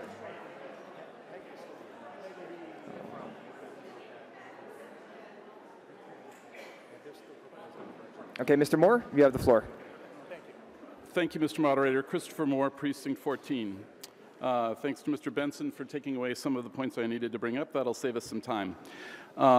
In Section 3B, there are some various conditions, including Sections 2 and 3, which allow property owners to enforce reasonable rules. If the town is going to enforce this bylaw, somebody's going to have to decide what's reasonable. So, Mr. Moderator, who could tell us who's going to make that decision? I'm sorry, what was the question? Who's going to... I was updating my pro-con what's tally. Reasonable when the bylaw says that property owners can enforce reasonable rules? Who decides what's reasonable? Mr. Feeney, do you want to take that? Thank you, Mr. Moderator. Jim Feeney. I think at its core, it's ultimately going to be the function of an attorney to opine on or issue a determination as to whether one of the rules outlined is reasonable or if it's being reasonably enforced, because that determination in what would amount to a quasi-judicial fashion could be subject to challenge by an aggrieved party to determine, whether it was arbitrary or capricious or not. So whose attorney is that? That would be the Office of Town Council. Okay. And if the aggrieved party, either the landlord or the potential tenant, doesn't agree, what happens after that? That would likely result in litigation. And would the town be a party? Yes. And have you done any looking into what that kind of exposure might cost us? With respect to cost, I'm not sure I have a specific answer, but again, stressing that this would be a novel bylaw and we would be the first community in Massachusetts, or as far as I know, in any state, that we really don't have a lot of experience to rely on in terms of predicting the number or type of complaints or violations that may need to be addressed, but we have some 20,000 housing units. I would estimate that at least 6,000 of them are not exempt or otherwise owner-occupied and would be sort of the universe of situations that could arise in complaint or violation. And besides the complaints... Just one second. Mr. Cunningham might have an answer to that as well. Thank you, Mr. Moderator. Michael Cunningham, Town Council. Just quickly, it would be subject to the Civil Enforcement Statute, General Law, Chapter 21D, where we would be required to enforce the bylaw. Typically, that process takes quite a bit of time, depending on the court's availability. It's in a district court at the state level, but it could be anywhere from 8 months to 10 months, a year even. Thanks. In addition to the question of what happens when disputes are brought to your attention, how do you imagine the enforcement part of this would affect your staffing? How do you imagine you would actually accomplish it? Well, depending, I think with respect to the May 3rd Tanaka Amendment, I sought that discretion in appointing who the enforcement authority would be, because it would depend on the nature of the violation, but also because depending on resources, it may require multiple departments depending on the type of complaint or the number of complaints to properly address this. Mm-hmm. And if this turns out to be a significant amount of staff time, what do we do about that? I think the next step, if that did result, would be to approach the Finance Committee and ultimately this body with a request for the appropriate resources. All right, thanks. Given that the Housing Corporation of Arlington and the Arlington Housing Authority already have pet permissive policies, and we heard earlier in this meeting that the largest 5 apartment buildings by value also have pet permissive policies, it occurred to me that there are a few other things going on here. First of all, there is a population, maybe you haven't heard from it that much yet, who prefer to have pet-exclusive housing. People who have medical conditions, people who have allergies, et cetera. And I think there's a place in the market for both kinds of housing. So I just wanted to see what was going on in town right now. I looked on Zillow. This was cheap and easy. I did it this afternoon. At all the rental apartments, condos, and townhomes that were available listed today at noon on Zillow, there were 84. Now, some of those represent multiple units, but it's an approximation. So of those, 48%, half of them, allow cats. 35% small dogs, 25% large dogs. So there's a lot of pet-inclusive housing available in this town. I also looked into maybe trying to understand how much pet-inclusive housing do we really need. The American Veterinary Medical Association survey from 2024 answers that question, at least in one way. For the state of Massachusetts, 49% of households have a pet, so about half. 24% have a cat, 29% have a dog. So this seems like a solution looking for a problem that doesn't exist. The market has solved this problem by providing pet-inclusive housing and pet-exclusive housing. And the people who are renting can find which one they want. And I don't think the argument that low income is a problem works because of the very inclusive policies that are available from HCA and Arlington Housing Authority. Thank you. Thank you. We'll take Mr. Jameson next, and then Mr. Palmer.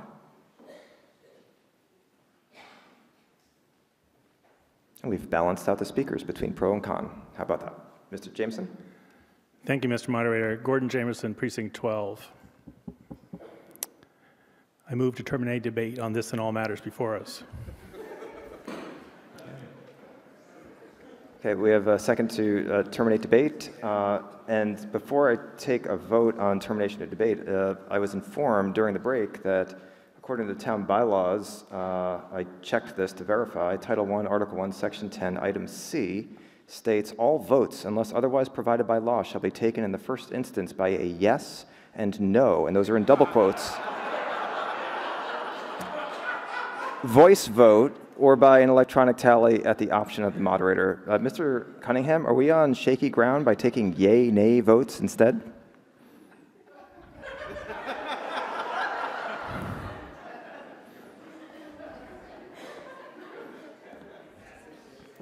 Thank you, Mr. Moderator. Michael Cunningham, Town Council. Likely not, but I am conservative with the law, so I would say we'd stick with the original yes and no's. All right, we tried. We're gonna have a long conversation at the Town Meeting Procedures Committee over this. All those in favor of terminating debate say yes. Yes. All those opposed say no. No. Debate is terminated. Okay, so we will first, we have to vote the substitute motion second to last before the main motion. And we have to do it in the order in which, the reverse order in which they're basically stacked on each other. So we're going to start with the Doctorow amendment, which I will briefly summarize, where the Doctorow amendment is, would amend the substitute motion to add a paragraph at the end of Section 1, findings and purposes, citing the Housing Corporation of Arlington. And you can read the details in your copies. And so once we bring up a vote on the Doctorow amendment,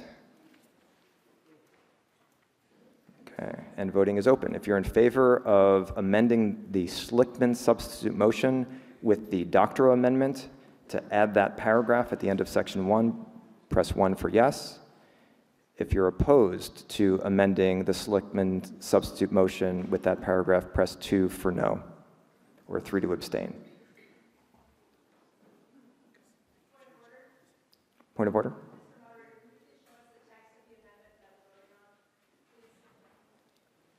We can show it. Voting is closed. Yeah. And the motion passes 117 in the affirmative, 61 in the negative, and 10 abstentions. So the Schlickman amendment is now amended by the Doctorow amendment by adding that paragraph. Okay, let's now move on to the, okay, so this is what was just voted on. And while we're at it, can we show the Tanaka amendment, which we're about to vote on, so we can see that in advance?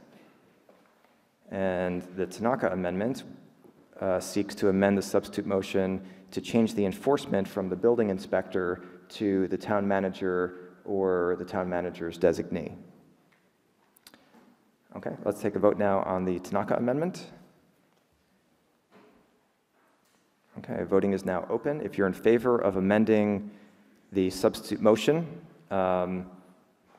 by the Tanaka amendment to change the enforcement from building inspector to the town manager or their designee, press 1 for yes. Otherwise, press 2 for no to reject the Tanaka amendment, and 3 to abstain. Okay, do we have a timer? Let's leave voting open for just a moment longer. Okay, just a few seconds. Let's close voting, and the motion passes. 132 in the affirmative, 46 in the negative, and 12 abstentions. So now we have the substitute motion that's doubly amended. Both amendments have been applied to the main motion. And these are all majority votes, by the way. And so now we'll take a vote on the substitute motion as amended by both amendments. And so I'm not going to read all of the substitute motion. You have that text in front of you. If you're in favor of the substitute motion as amended by both amendments, press 1 to substitute the main motion. So this isn't the last vote. I'm sorry. Yes, this would substitute and replace the main motion. And we'll have another follow-up vote on the main motion. So this is a vote to whether to substitute the Schlickman amendment with the 2 amendments amending it. We have a point of order. Mr. Newton? Sanjay Newton, Precinct 10. Just to be clear, the main motion right now is no action. Is that correct? That's correct. Okay. The main motion is still no action. We're voting on whether to substitute the substitute motion in place of the main motion, and then we'll vote on the main motion after that, which will either be substituted or not, depending on the outcome of this vote. Okay. Yeah. Point of order?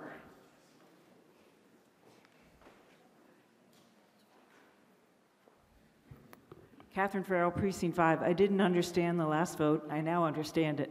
I wonder if we could take it again.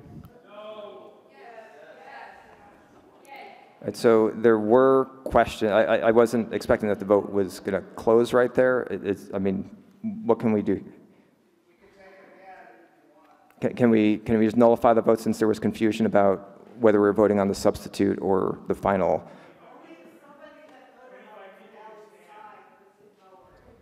Hold on. We're going to retake this vote with the understanding that this is a vote on whether to substitute the main motion or not. And the substitute includes the 2 amendments that have been applied to it. This is not the final vote on Article 17. It's about whether to replace the main motion, which is no action currently, whether to replace that with the substitute motion. So if you want to replace the main motion with the amended substitute motion, you'd press 1 for yes. If you want to leave the main motion as no action, you'd press 2 for no. Okay? So let's do it again. Voting is open.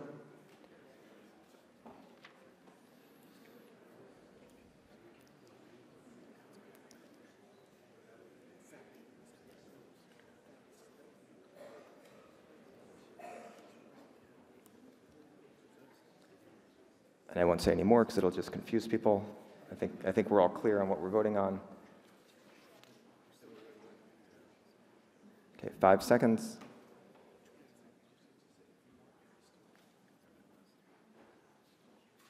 Okay, voting is closed.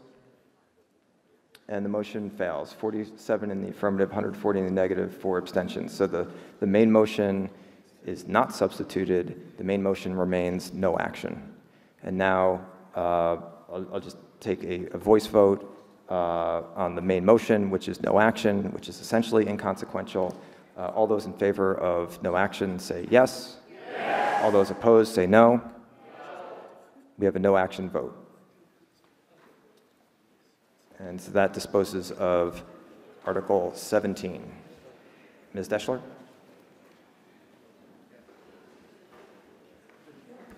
Christine Deschler, Chair of the Finance Committee. I move that Articles 8, 9, and 10 be taken from the table. Okay, we have a second on a motion to remove Articles 8, 9, and 10 from the table. All those in favor say yes. Yes. All those opposed say no. Those 3 articles are removed from the table. So that brings Article 8 before us, which, let's see, just double check. This was Mr. Goff's petition, and this has a recommended vote of no action. And so we have nothing to debate here, unless, Mr. DeCourcy, did you want to introduce this article, like the rationale for no action? And Thank you, Mr. Moderator. Steve DeCourcy, Chair of the Select Board. As stated at the beginning of the meeting, we changed our vote to no action at the recommendation of the Town Meeting Procedures Committee because we will be addressing the start time of town meeting through Article 9. Great, thank you. So we don't have a substitute motion in front of us, so we actually don't have any scope for debate since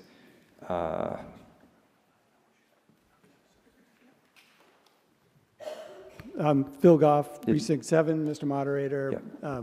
I do not have a substitute motion for Article 8, but the proponent of Article 9 and I will be speaking together on Article 9, if that's okay. Okay, but we still have to dispose of Article 8 first. Okay. So. Can I stand here or should I sit down? What's that? What's the question? Should I sit down? Yes. Okay. Yes, you should. Thank you. You could also stand if you want, but just not at the podium. Okay, so we have a recommended vote from the Select Board of no action on Article 8. And so we have nothing to debate here, so all those in favor of no action on Article 8 say yes. Yes. All those opposed say no, and it is unanimous. We will take no action on Article 8. That takes us to Article 9. Mr. DeCourcy?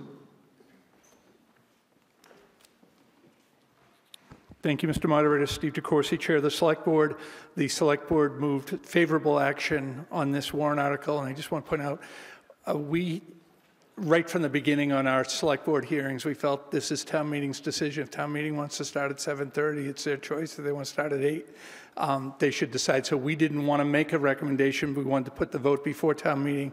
At the suggestion of the Town Meeting Procedures Committee, we are moving favorable action because by doing that, there'll just be one vote. And I think the moderator will probably explain that to you. With that, I would like to invite the proponents, Ms. Kelleher and Mr. Goff, to make a presentation on the article. Great, thank you. And before we take those speakers, let's switch over to the speaker queue and clear that so we have a clean slate. Okay, speaker queue is now open for folks. After the proponents speak, we'll take Mr. Klein, then Mr. Rosenthal. Okay, go ahead. You have 7 minutes. Go ahead. Thank you. I'm Krista Kelleher from Precinct 5. I filed Article 9 with the intention of having town meeting begin earlier and end earlier each evening. The traditional 11 p.m. end time seems unreasonable and has several disadvantages that are important for a democratic body to contemplate. I appreciate the thoughtful consideration of this article by Town Meeting Procedures Committee and the Select Board, as well as the moderator who offered to test several time-saving efficiencies in early adjournment votes. I am no David Letterman, and I am not fond of late nights, but I did come up with a top 10 list of reasons to support a 7:30 p.m. start time for town meeting. meeting. I don't want to take up time reading the entire list, but it may be found in the annotated warrant. I will share what I deem to be two of the most important reasons. The first is that town meeting members who have early morning work obligations, non-traditional work schedules, and/or caregiving responsibilities may appreciate having an earlier end time and more time to sleep. The second is that a modified start time would affirm that traditions can adapt over time in response to changing needs and/or preferences of the membership of a legislative body. I recognize that there would need to be shifts made to the scheduling of pre-town meetings of the Select Board, Arlington Redevelopment Board, and Finance Committee to accommodate an earlier start time. These scheduling concerns are valid but not insurmountable. If town meeting determines that an earlier start time is in order, I am hopeful that such bodies could make necessary accommodations. I respectfully ask for your support of Article 9. Thank you. And I just wanted to provide some supplemental input to Krista's testimony there. And obviously, Article 8 was very similar to number 9. I recognized that after meeting with the Procedures Committee, the challenges of establishing a 10:30 end time, but I am still very supportive of 7:30 as a start time, and therefore I urge support for Article number 9. And just 3 points I wanted to make. First of all, last December, there was a survey sent out to all town meeting members. Many of you probably recall that. There were 154 responses to the question based on preferred meeting time, and nearly 70% of the 154 respondents wanted to meet earlier than 8 o'clock. So it was roughly about half wanted to start 7, end at 10. About half of those, of the 70%, wanted to start at 7:30. So I think there's a significant desire to start earlier than 8 is one point. Second point I wanted to make, over the years, I suspect some of you perhaps have tried to recruit other town meeting members when there's an opening in your precinct. I've done that on a handful of occasions, and at times I've had challenges trying to encourage people to run for town meeting, and one thing I have heard from a number of people is just how late it is. They like to get home earlier, get in bed far earlier than 11 o'clock. They get up early for work, they have kids, etc. So I think certainly from an equity point of view, one could argue, I do believe a little bit earlier town meeting start time and therefore likely end time, although there's no guarantee, that won't be in the bylaw, that I think that will provide perhaps a somewhat more diverse group of town meeting members. Third point I wanted to make is with town meeting currently starting at 8 o'clock, that's basically, in late April and May, those are dusk hours. Statistically, crashes involving pedestrians and bicyclists are heaviest in the evening hours, in the dusk hours. Many of us, of course, are walking and bicycling to town meeting. Many of us are doing that just when it's getting dark. That's when there is that somewhat higher probability of crashes. I think if we are all coming to town meeting, those of us who are walking and biking here are doing it at 7:15, 7:20, getting here at 7:30. I do believe that will add, in just perhaps a small way, to safe and efficient travel here to town meeting as well. So I thank you very much, and I do hope you will vote to approve Article number 9. Thank you. Actually, before we take Mr. Klein, I do see that Ms. Deschler is on the list, and Ms. Deschler was involved, along with Ms. Zember, were involved in conversations at the Town Meeting Procedures Committee, and so I think, if you just bear with me, we'll take Ms. Deschler first, and then Mr. Klein, since Ms. Deschler has weighed in on this topic, and I wanted to give her an opportunity to address the meeting. Go ahead.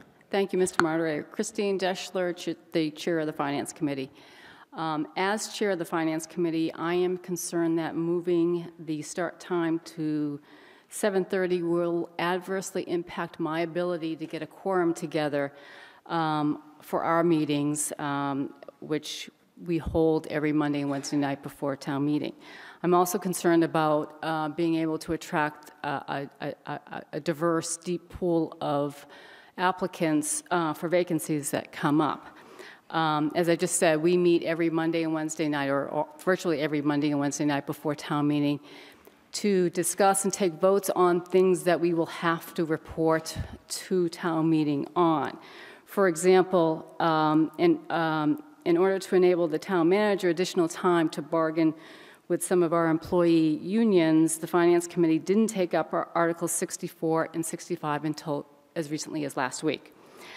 Sometimes new information comes to our attention on votes that we've already taken, and we want to revisit those votes and have another discussion, perhaps revote them, to give you our best recommendation. If I don't have a quorum, we can't take those votes. What might end up happening is that I have to stand before you and ask that these articles be tabled for a night, and that after I can get a quorum, which may end up prolonging the duration of the annual town meeting if I have to do that. If town meeting starts at 7:30, we would have to meet at 7. For those people who, for example, work in Boston, can't get out of work until 5 o'clock, they have just 2 hours to navigate the MBTA, which itself can take an hour or two to get to Arlington, get home, prepare dinner, eat dinner, attend to any family obligations they have, get back and get into their car, drive here, park, all within 2 hours to be here at 7 o'clock. I have already had one member say to me, they can't do that. They just know that they can't do that. I am privileged that I can work remotely on Mondays and Wednesdays, so it's less of a hardship for me.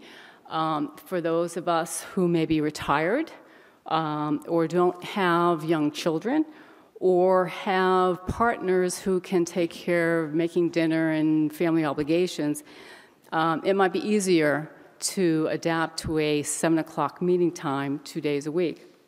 But that gives me concern about whether I can attract the best diverse pool of people who want to serve on the Finance Committee. I don't want the same type of people who are privileged to have the ability to work remotely or who aren't working at all or who have private transportation or can afford private childcare.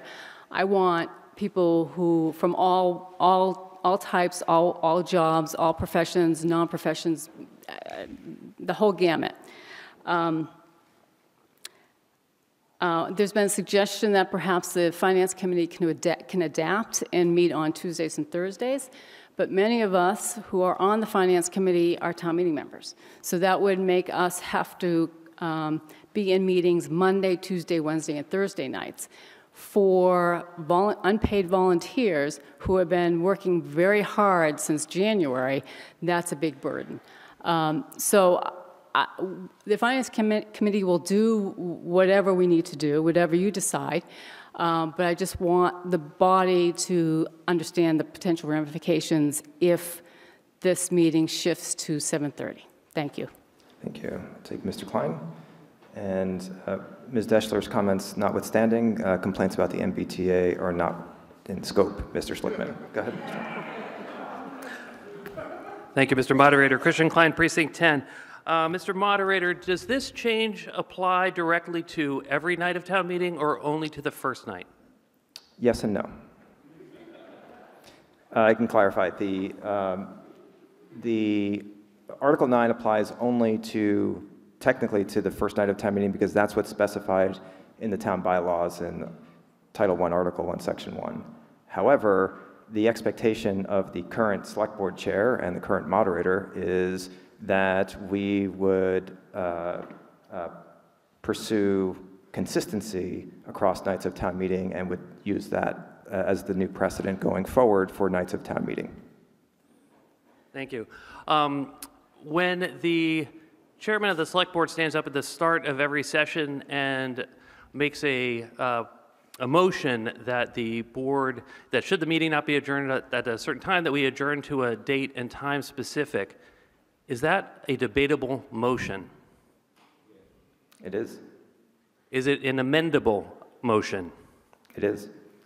So if there is a time that is given for the start of town meeting, and town meeting would rather start at a different time at the next session, that is debatable and it's amendable. So if I personally prefer the 8 o'clock time, it allows me to participate in other activities that I do here in town. I'm a scoutmaster of a troop. It would basically mean 2 months that I can't meet with my troop.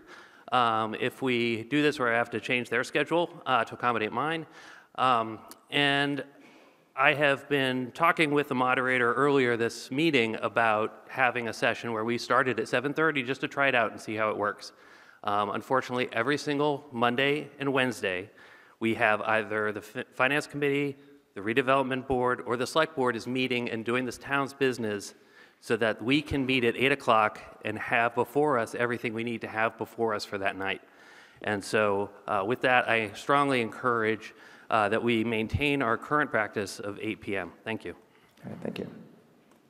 And let's see, Mr. Rosenthal next. And while Mr. Rosenthal is coming up, I just want to point out that while it is technically, according to town meeting time, amendable and debatable, like what time we adjourn to, that we want to avoid a chaotic situation where folks can't plan ahead. And so we want some sort of consistency so folks can actually attend town meeting. Mr. Rosenthal? Mark Rosenthal, Precinct 14. Mr. Moderator, you just said that this motion is amendable, but unless I misunderstand, amendments have to be into you 48 hours prior to the night that they're voted on. So how can an amendment, have any meaningful effect?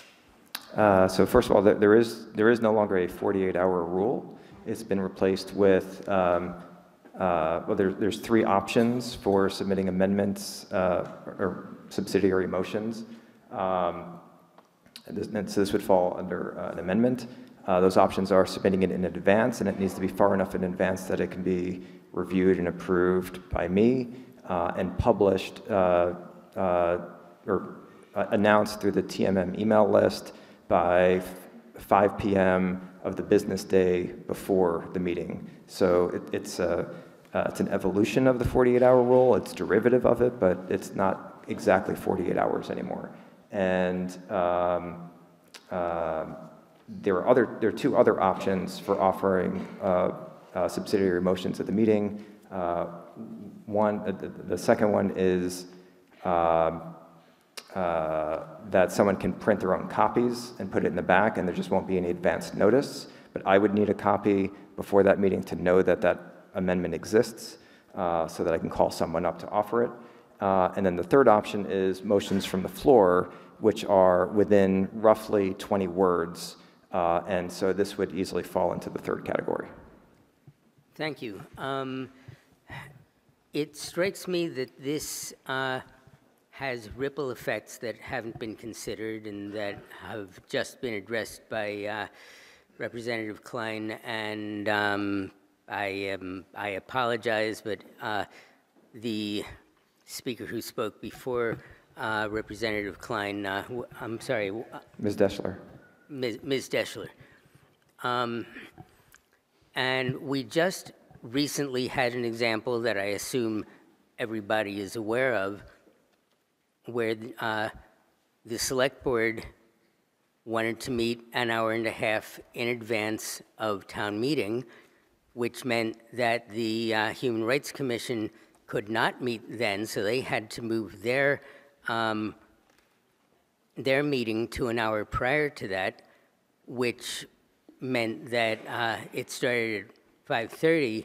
This moving the meeting time up a half an hour is going to have the ripple effect that all meetings prior to that will meet a half an hour before they otherwise would.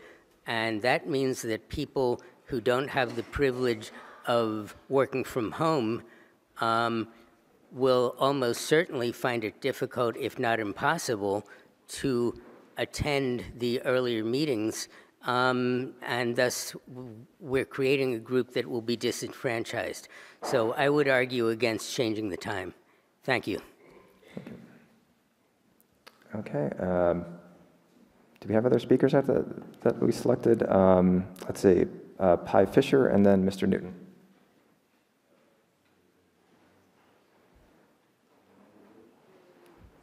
Do we have the microphone? Okay. Pi Fisher, Precinct 6. Motion to terminate debate. Okay. Do we have a second? Okay. All those in favor of terminating debate say yes. Yes. All those opposed say no. No. Debate is not terminated. 1, 2, 3, 4, 5. Let's take an electronic vote.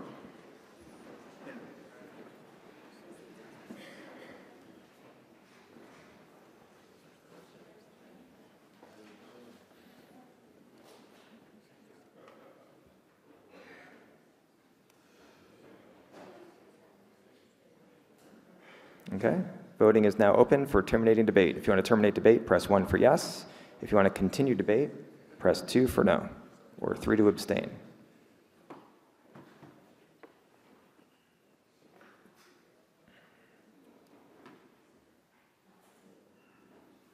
Five seconds left. Okay, let's close voting. This is a 2/3 vote. And the motion passes, 145 in the affirmative, 36 in the negative. See, those no's are really loud.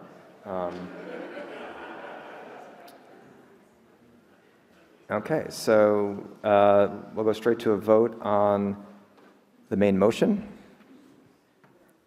And this is a majority vote. We're voting on the Select Board's recommended vote of favorable action on changing the start time of town meeting from 8 o'clock in the evening to 7:30 in the evening. If you're in favor, so let's bring up voting on that.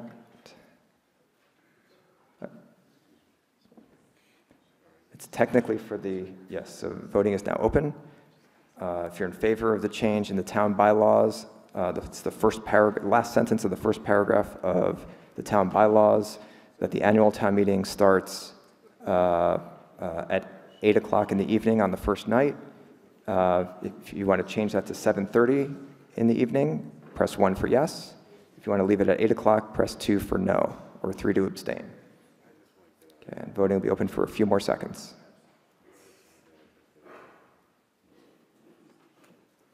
Okay, let's close voting.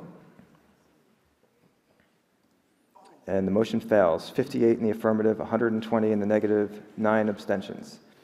That brings us to Article 10. Mr. DeCoursey?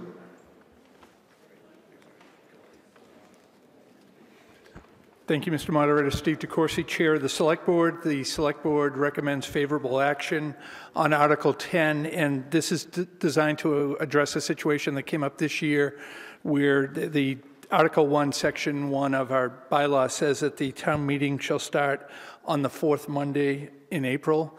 This year, the fourth Monday in April was the first night of Passover, and while there is a statute that allowed us to move the date, we felt with the recommendation of town council that we should put the flexibility to move the date by February 1st in the bylaw so that future select boards don't have to search for Chapter 39, Section 9. So just really allowed to give that flexibility provided that notice is given by February 1st.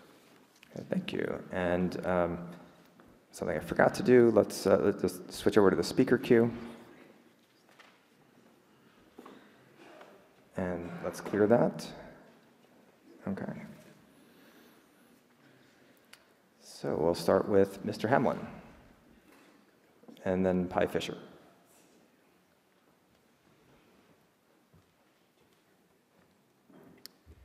Guillermo Hamlin, Precinct 14. I move to terminate debate and all matters before it. So before I recognize that motion, I have a question for you, Mr. Hamlin. Did you comment on debate? No. You did not. The town bylaws say that you can't do that when you terminate debate, correct? No. Therefore, debate has not started. I'm confused.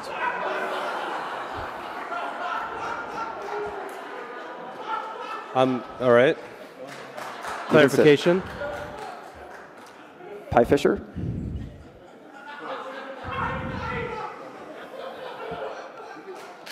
Okay, we have no one to speak on this, so Mr. Lewitton?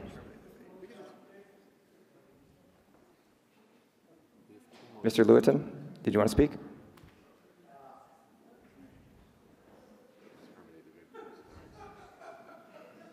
Debate hasn't started until someone speaks. Marvin Lewitton, Precinct 16. I'm speaking.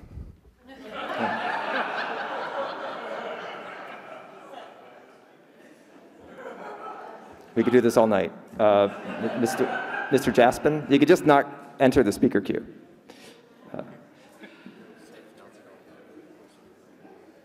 Barry Jaspin, Precinct 18. This really isn't that hard, folks. Select Board, thank you very much for moving the first night of town meeting this time away from the first night of Passover. I really appreciated it. That's all.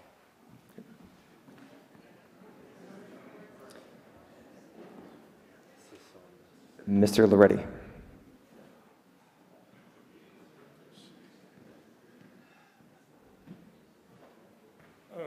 Thanks, Mr. Moderator. Chris Loretti, Precinct 7. Town meeting just voted not to change the start time of town meeting.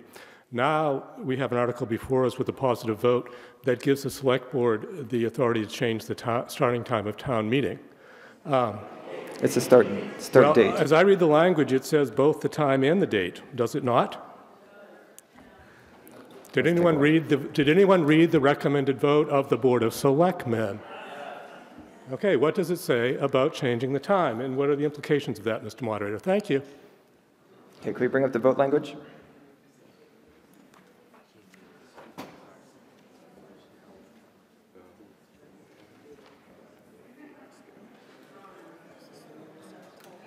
Okay, that's, we have to scroll down. Can we see the,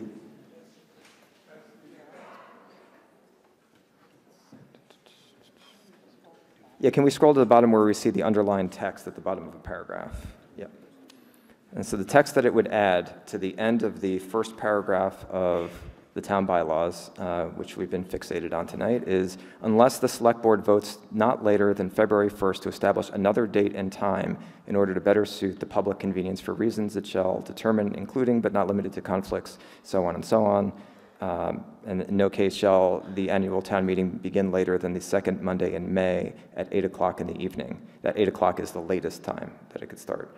So I believe Mr. Loretti is correct that the Select Board would have the authority to establish another date and time in order to better suit the public convenience.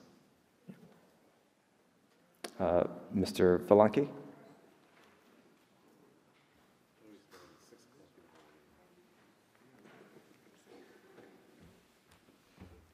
Ratnakar Valanki, Precinct 7, motion to terminate debate. Okay, we have a motion to terminate debate. All those in favor of terminating debate say yes. Yes. All those opposed say no. Debate is terminated. So,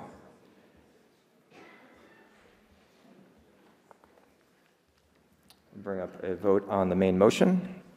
This is a majority vote. Point of order, Mr. Rosenthal.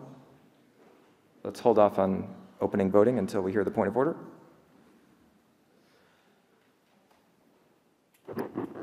Mark Rosenthal, Precinct 14. When we were voting on Article 9, or prior to voting on that, you, Mr. Moderator, you gave an explanation as to why this would likely apply, or why that article would likely apply to all starting times for all sessions of the of town meeting. With this article, the language seems to me to be different, and it seems like it would only apply to the very first session. This is a question about the bottom line is interpretation I of don't the amendment. understand exactly what this would do, and I'd like to have a more solid understanding of what it will do before I vote on it. So my question is simply, will this apply only to the very first session of town meeting, or will it apply to all sessions of town meeting? Mr. Rosenthal, that would be an appropriate question during debate, but debate is now terminated. And we have the text here.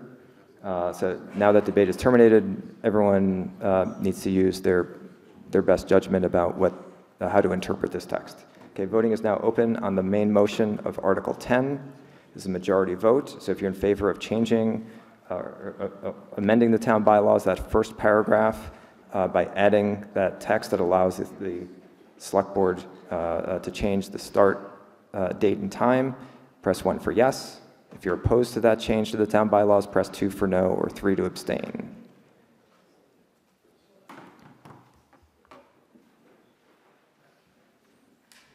Okay, let's close voting.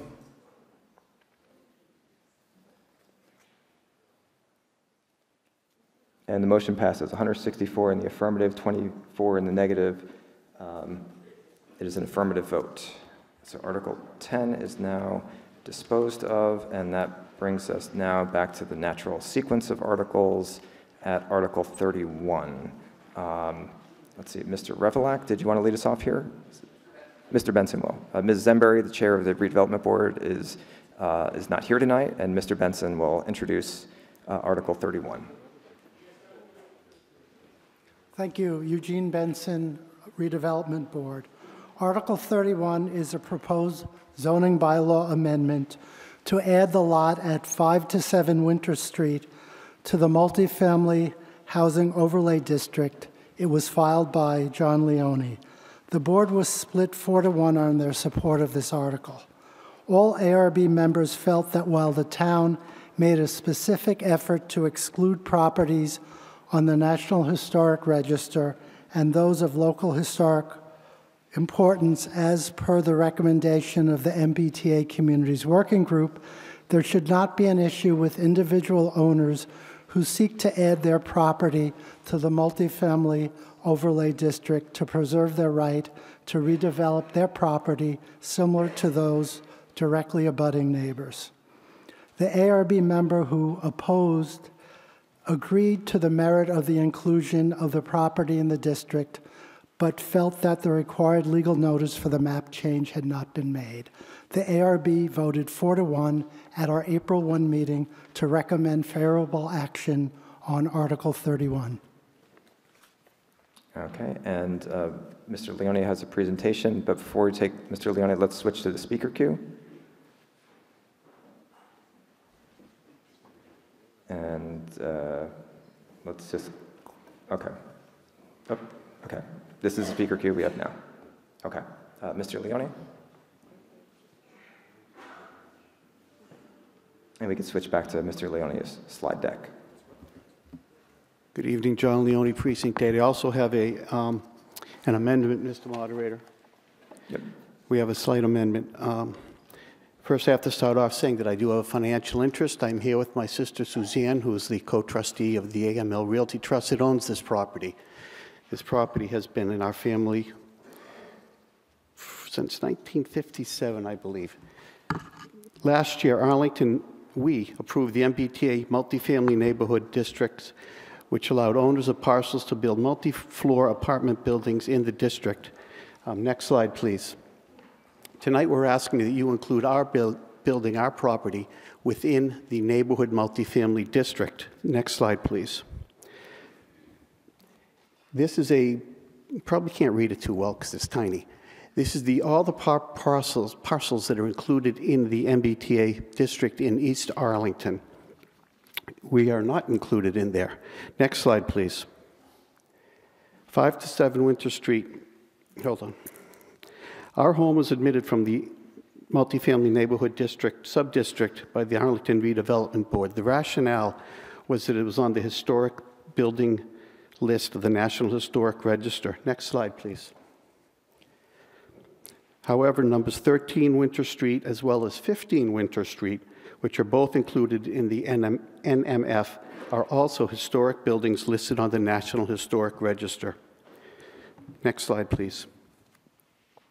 This is a little better slide. It's more close-up. This slide you can see, our parcel is the L-shaped parcel that extends behind the other two parcels. Further down Winter Street, there are two large parcels. Those are 13 and 15. They are included. Next slide, please. This is a little better slide. Our lot is in blue. The other parcels in red are all included in the district, except for obviously Mass Ave.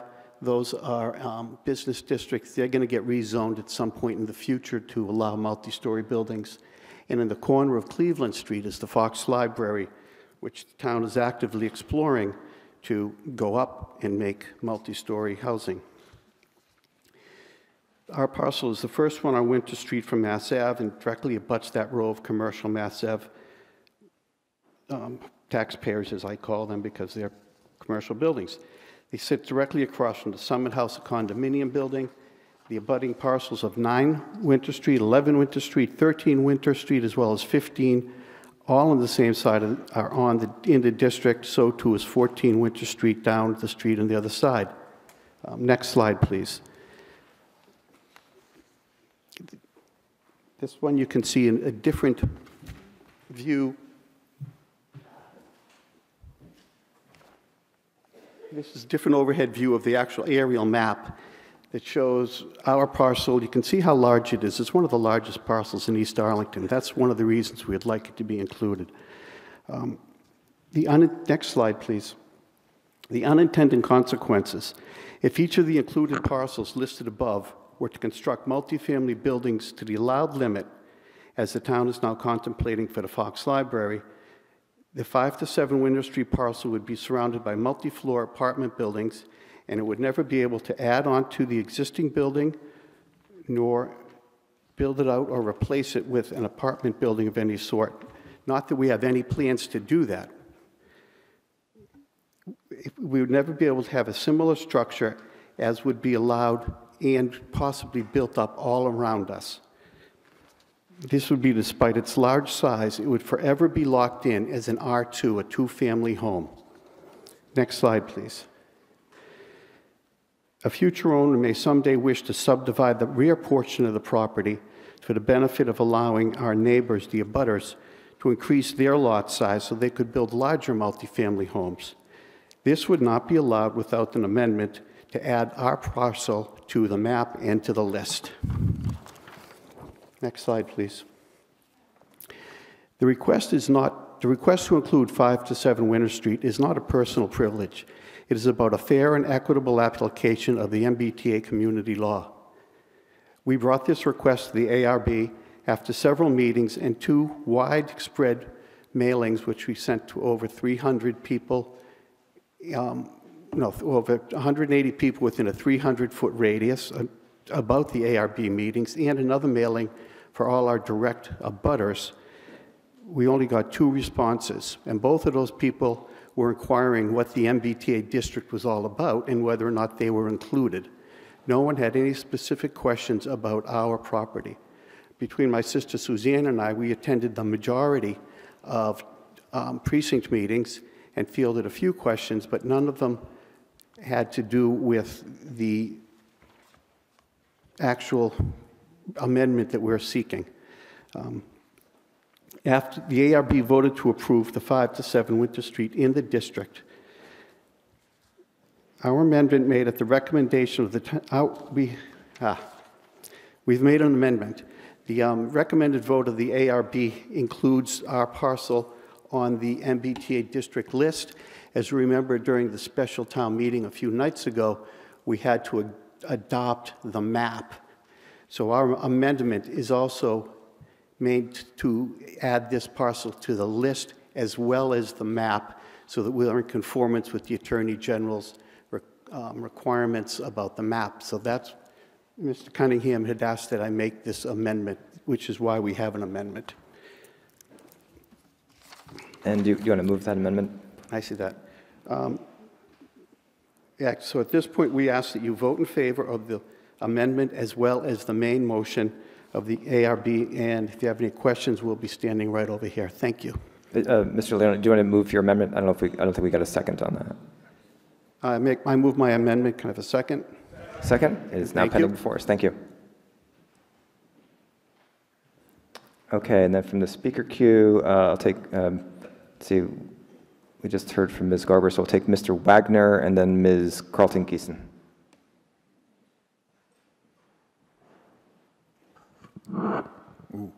Thank you, Mr. Moderator. Carl Wagner, Precinct 15.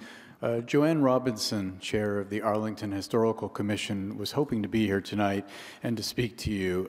She couldn't make it, but what I would like to pass on from her is that there are only about 45 properties in Arlington that are on the caliber of the Leone property. These are houses that we don't just want to lose in Arlington to make multifamily housing. We don't want to lose across the United States. They represent something that is being lost when not protected, and currently, because properties like these 45 are not in historic districts, 12 months is all that would be left if the Leones or other owners were to sell to developers before the delay of demolition went through. I hope that next year Ms. Robinson is able to convince the select board or the appropriate body and you that in situations like this, developers should work with the owners or the town, the historical commission, to find a good solution. And I believe that Ms. Robinson has achieved some measure of understanding from the Leones that they're not planning to sell this right now. So the property is not immediately going to be lost. And we hope that if the property were sold, as there's a very nice large back area, perhaps the developers and the Leones or the future owners would find a way to preserve such a wonderful physical structure. I also represent sometimes Arlington Residents for Responsible Redevelopment, and last year I and members of ARFR, Arlington Residents, to the Leones' dismay, said that this should not happen. Their property should not be included in the MBTA density overlay. But in looking at what happened, you could see their property is surrounded due to, I think, the inappropriate working of the working group. And it seems a fairness issue now. So I have changed my opinion, and I think members of ARFR have changed their opinion. But it doesn't mean that properties like theirs should be included if the working group hadn't chosen to include other historical properties. We really have to work to save what history we have here, as well as to find a way to have cheaper and more affordable housing, not luxury condos. Thank you very much. Thank you. We'll take Ms. Carlton-Gieson and then Ms. Friedman. Thank you, Mr. Moderator. Betsy Carlton-Gieson, Precinct 9. I just have a couple of questions that, as we had discussed during the precinct meeting, Mr. Leone, I have some concerns about an individual parcel coming up before the entirety of town meeting. Thank you. And this is the second time that it has come before this body. And, you know, as opposed to my question being about the merits of this particular lot, I'm wondering about whether this is really the most appropriate place to deal with this. And you had mentioned that there were other parcels within Arlington that were facing similar issues, and I wondered if you had done any outreach to try to find those other owners, to find some sort of communal address to fix it, rather than have it be just a one-off for this particular parcel. Is there a question for Mr. Leone? Yep. John Leone, Precinct 8, thank you. No, this is actually the only body that can address it. That's why we've come back. Last year, the ARB voted against the article because we hadn't presented to them first, was my understanding. This year we went through the process. And as to the specific question, have we reached out to other owners? No, we have not. There's, although we have tried, there's no way to cross-reference the houses on the National Historic Register with the houses on the multifamily neighborhood district lists. They're both closed lists. We're not computer experts. I think AI might be able to figure it out, but not us. So I haven't reached out to any other owners. And frankly, I wouldn't presume to act on their behalf without them coming forward to me. Some people have come forward to me, but their parcels are not in the district as ours is, surrounded by district parcels. Thank you. Okay. I mean, I guess, so then theoretically, we could end up with a number of these one-offs coming to us individually in future town meetings. Is that correct? I wouldn't speak to that. Mr. Cunningham has an answer. Answer that question. I generally trust Mr. Cunningham over AI so far. Don't speak too soon, Mr. Moderator. Michael Cunningham, Town Council. There's nothing procedurally inappropriate about what Mr. Leone has done here, and yes, I guess to follow that logic, others could come forward with similar bylaw amendments. Okay, then I guess a more fitting question then might be, is there an opportunity to create some sort of a remedy that would make it so that these didn't have to be addressed individually and have that come before us instead? Oh, sorry. Yeah, coming up with an alternate remedy would really be outside the scope of this article. Okay, I just wondered if there was okay. And I'm curious, when you say that you wouldn't be able to sell off any of the pieces of land, what precludes you from being able to sell off pieces of your land and then, because they would be part of those parcels, have the rules that relate to those parcels? Mr. Leone? Thank you, John Leone. Yes, we could subdivide the rear portion, the L of our property, but those particular little parcels that we cut off would still be zoned R2. Just because they are now attached, owned by a family in the neighborhood multifamily district, that subparcel is not in the district. It has to be included by a vote of town meeting in the entire district.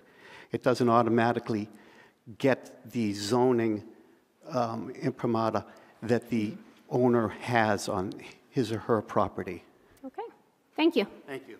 Thank you. We'll take Ms. Friedman next, and then Mr. Greenspan.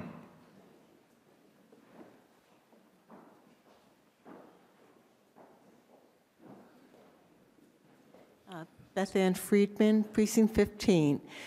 I have a question concerning this property because your home is an historical building. Why are you trying to get this remedy as opposed to subdividing your lot and then just requesting that the portion that does not contain your house be made part of the multifamily district? I mean, I would certainly be in favor of that if that was the way you approached it. Yeah, Mr. Leone, this is getting to the edge of scope, but I'll allow it. We're seeking this remedy. Oh, thank you again for your question, but we're seeking this remedy because if that home is huge, but its interior is very inefficiently designed. You could get a good interior designer who could redesign that interior to a three-family. We could extend the back of the building out 20, 30 feet and still be within the zoning setbacks, not affecting the front of the building, the facade that we all see and love.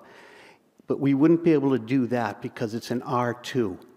We wouldn't be able to incorporate the barn in the back and somehow make that apartments because it's an R2. So in our opinion, the only logical thing here is to have it included in the district to expand the potential for housing. Okay, thank you. Thank you. Thank you. Mr. Greenspan and then Mr. Palmer.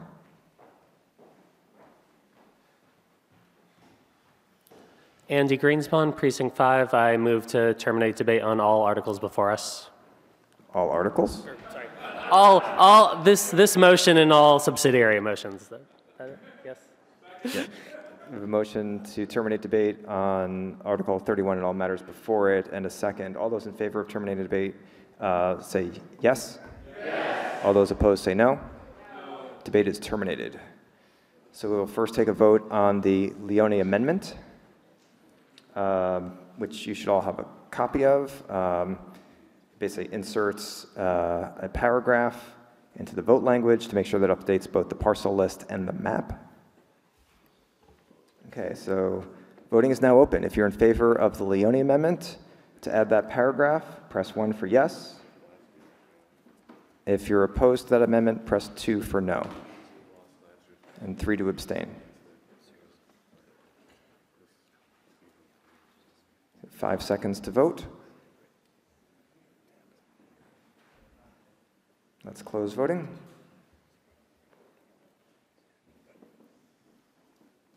And the amendment passes. 165 in the affirmative, 16 in the negative, 2 abstentions. So we now have a main motion as amended. So we'll now take a vote on the main motion.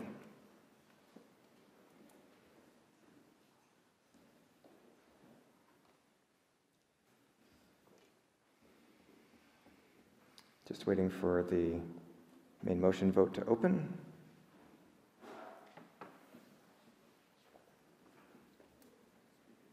I see lots of folks entering the speaker queue, and voting is now open. All those in favor of the main motion under Article 31 as amended by the Leone Amendment, press 1 for yes. If you're opposed, press 2 for no to keep the zoning bylaws and maps and parcel lists intact without change, and 3 to abstain.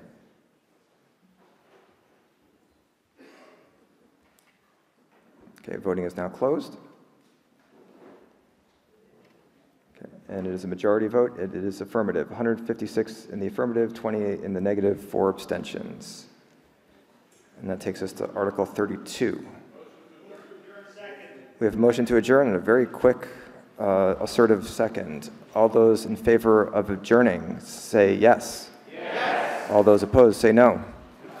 We are adjourned until Wednesday at 8 p.m. See you then, everyone. Oh, wait. Any notices of reconsideration? On 17, we have a notice for reconsideration on 17. Okay. ACMi productions are only made possible with your support. Visit patreon.com/ACMi to learn how you can help.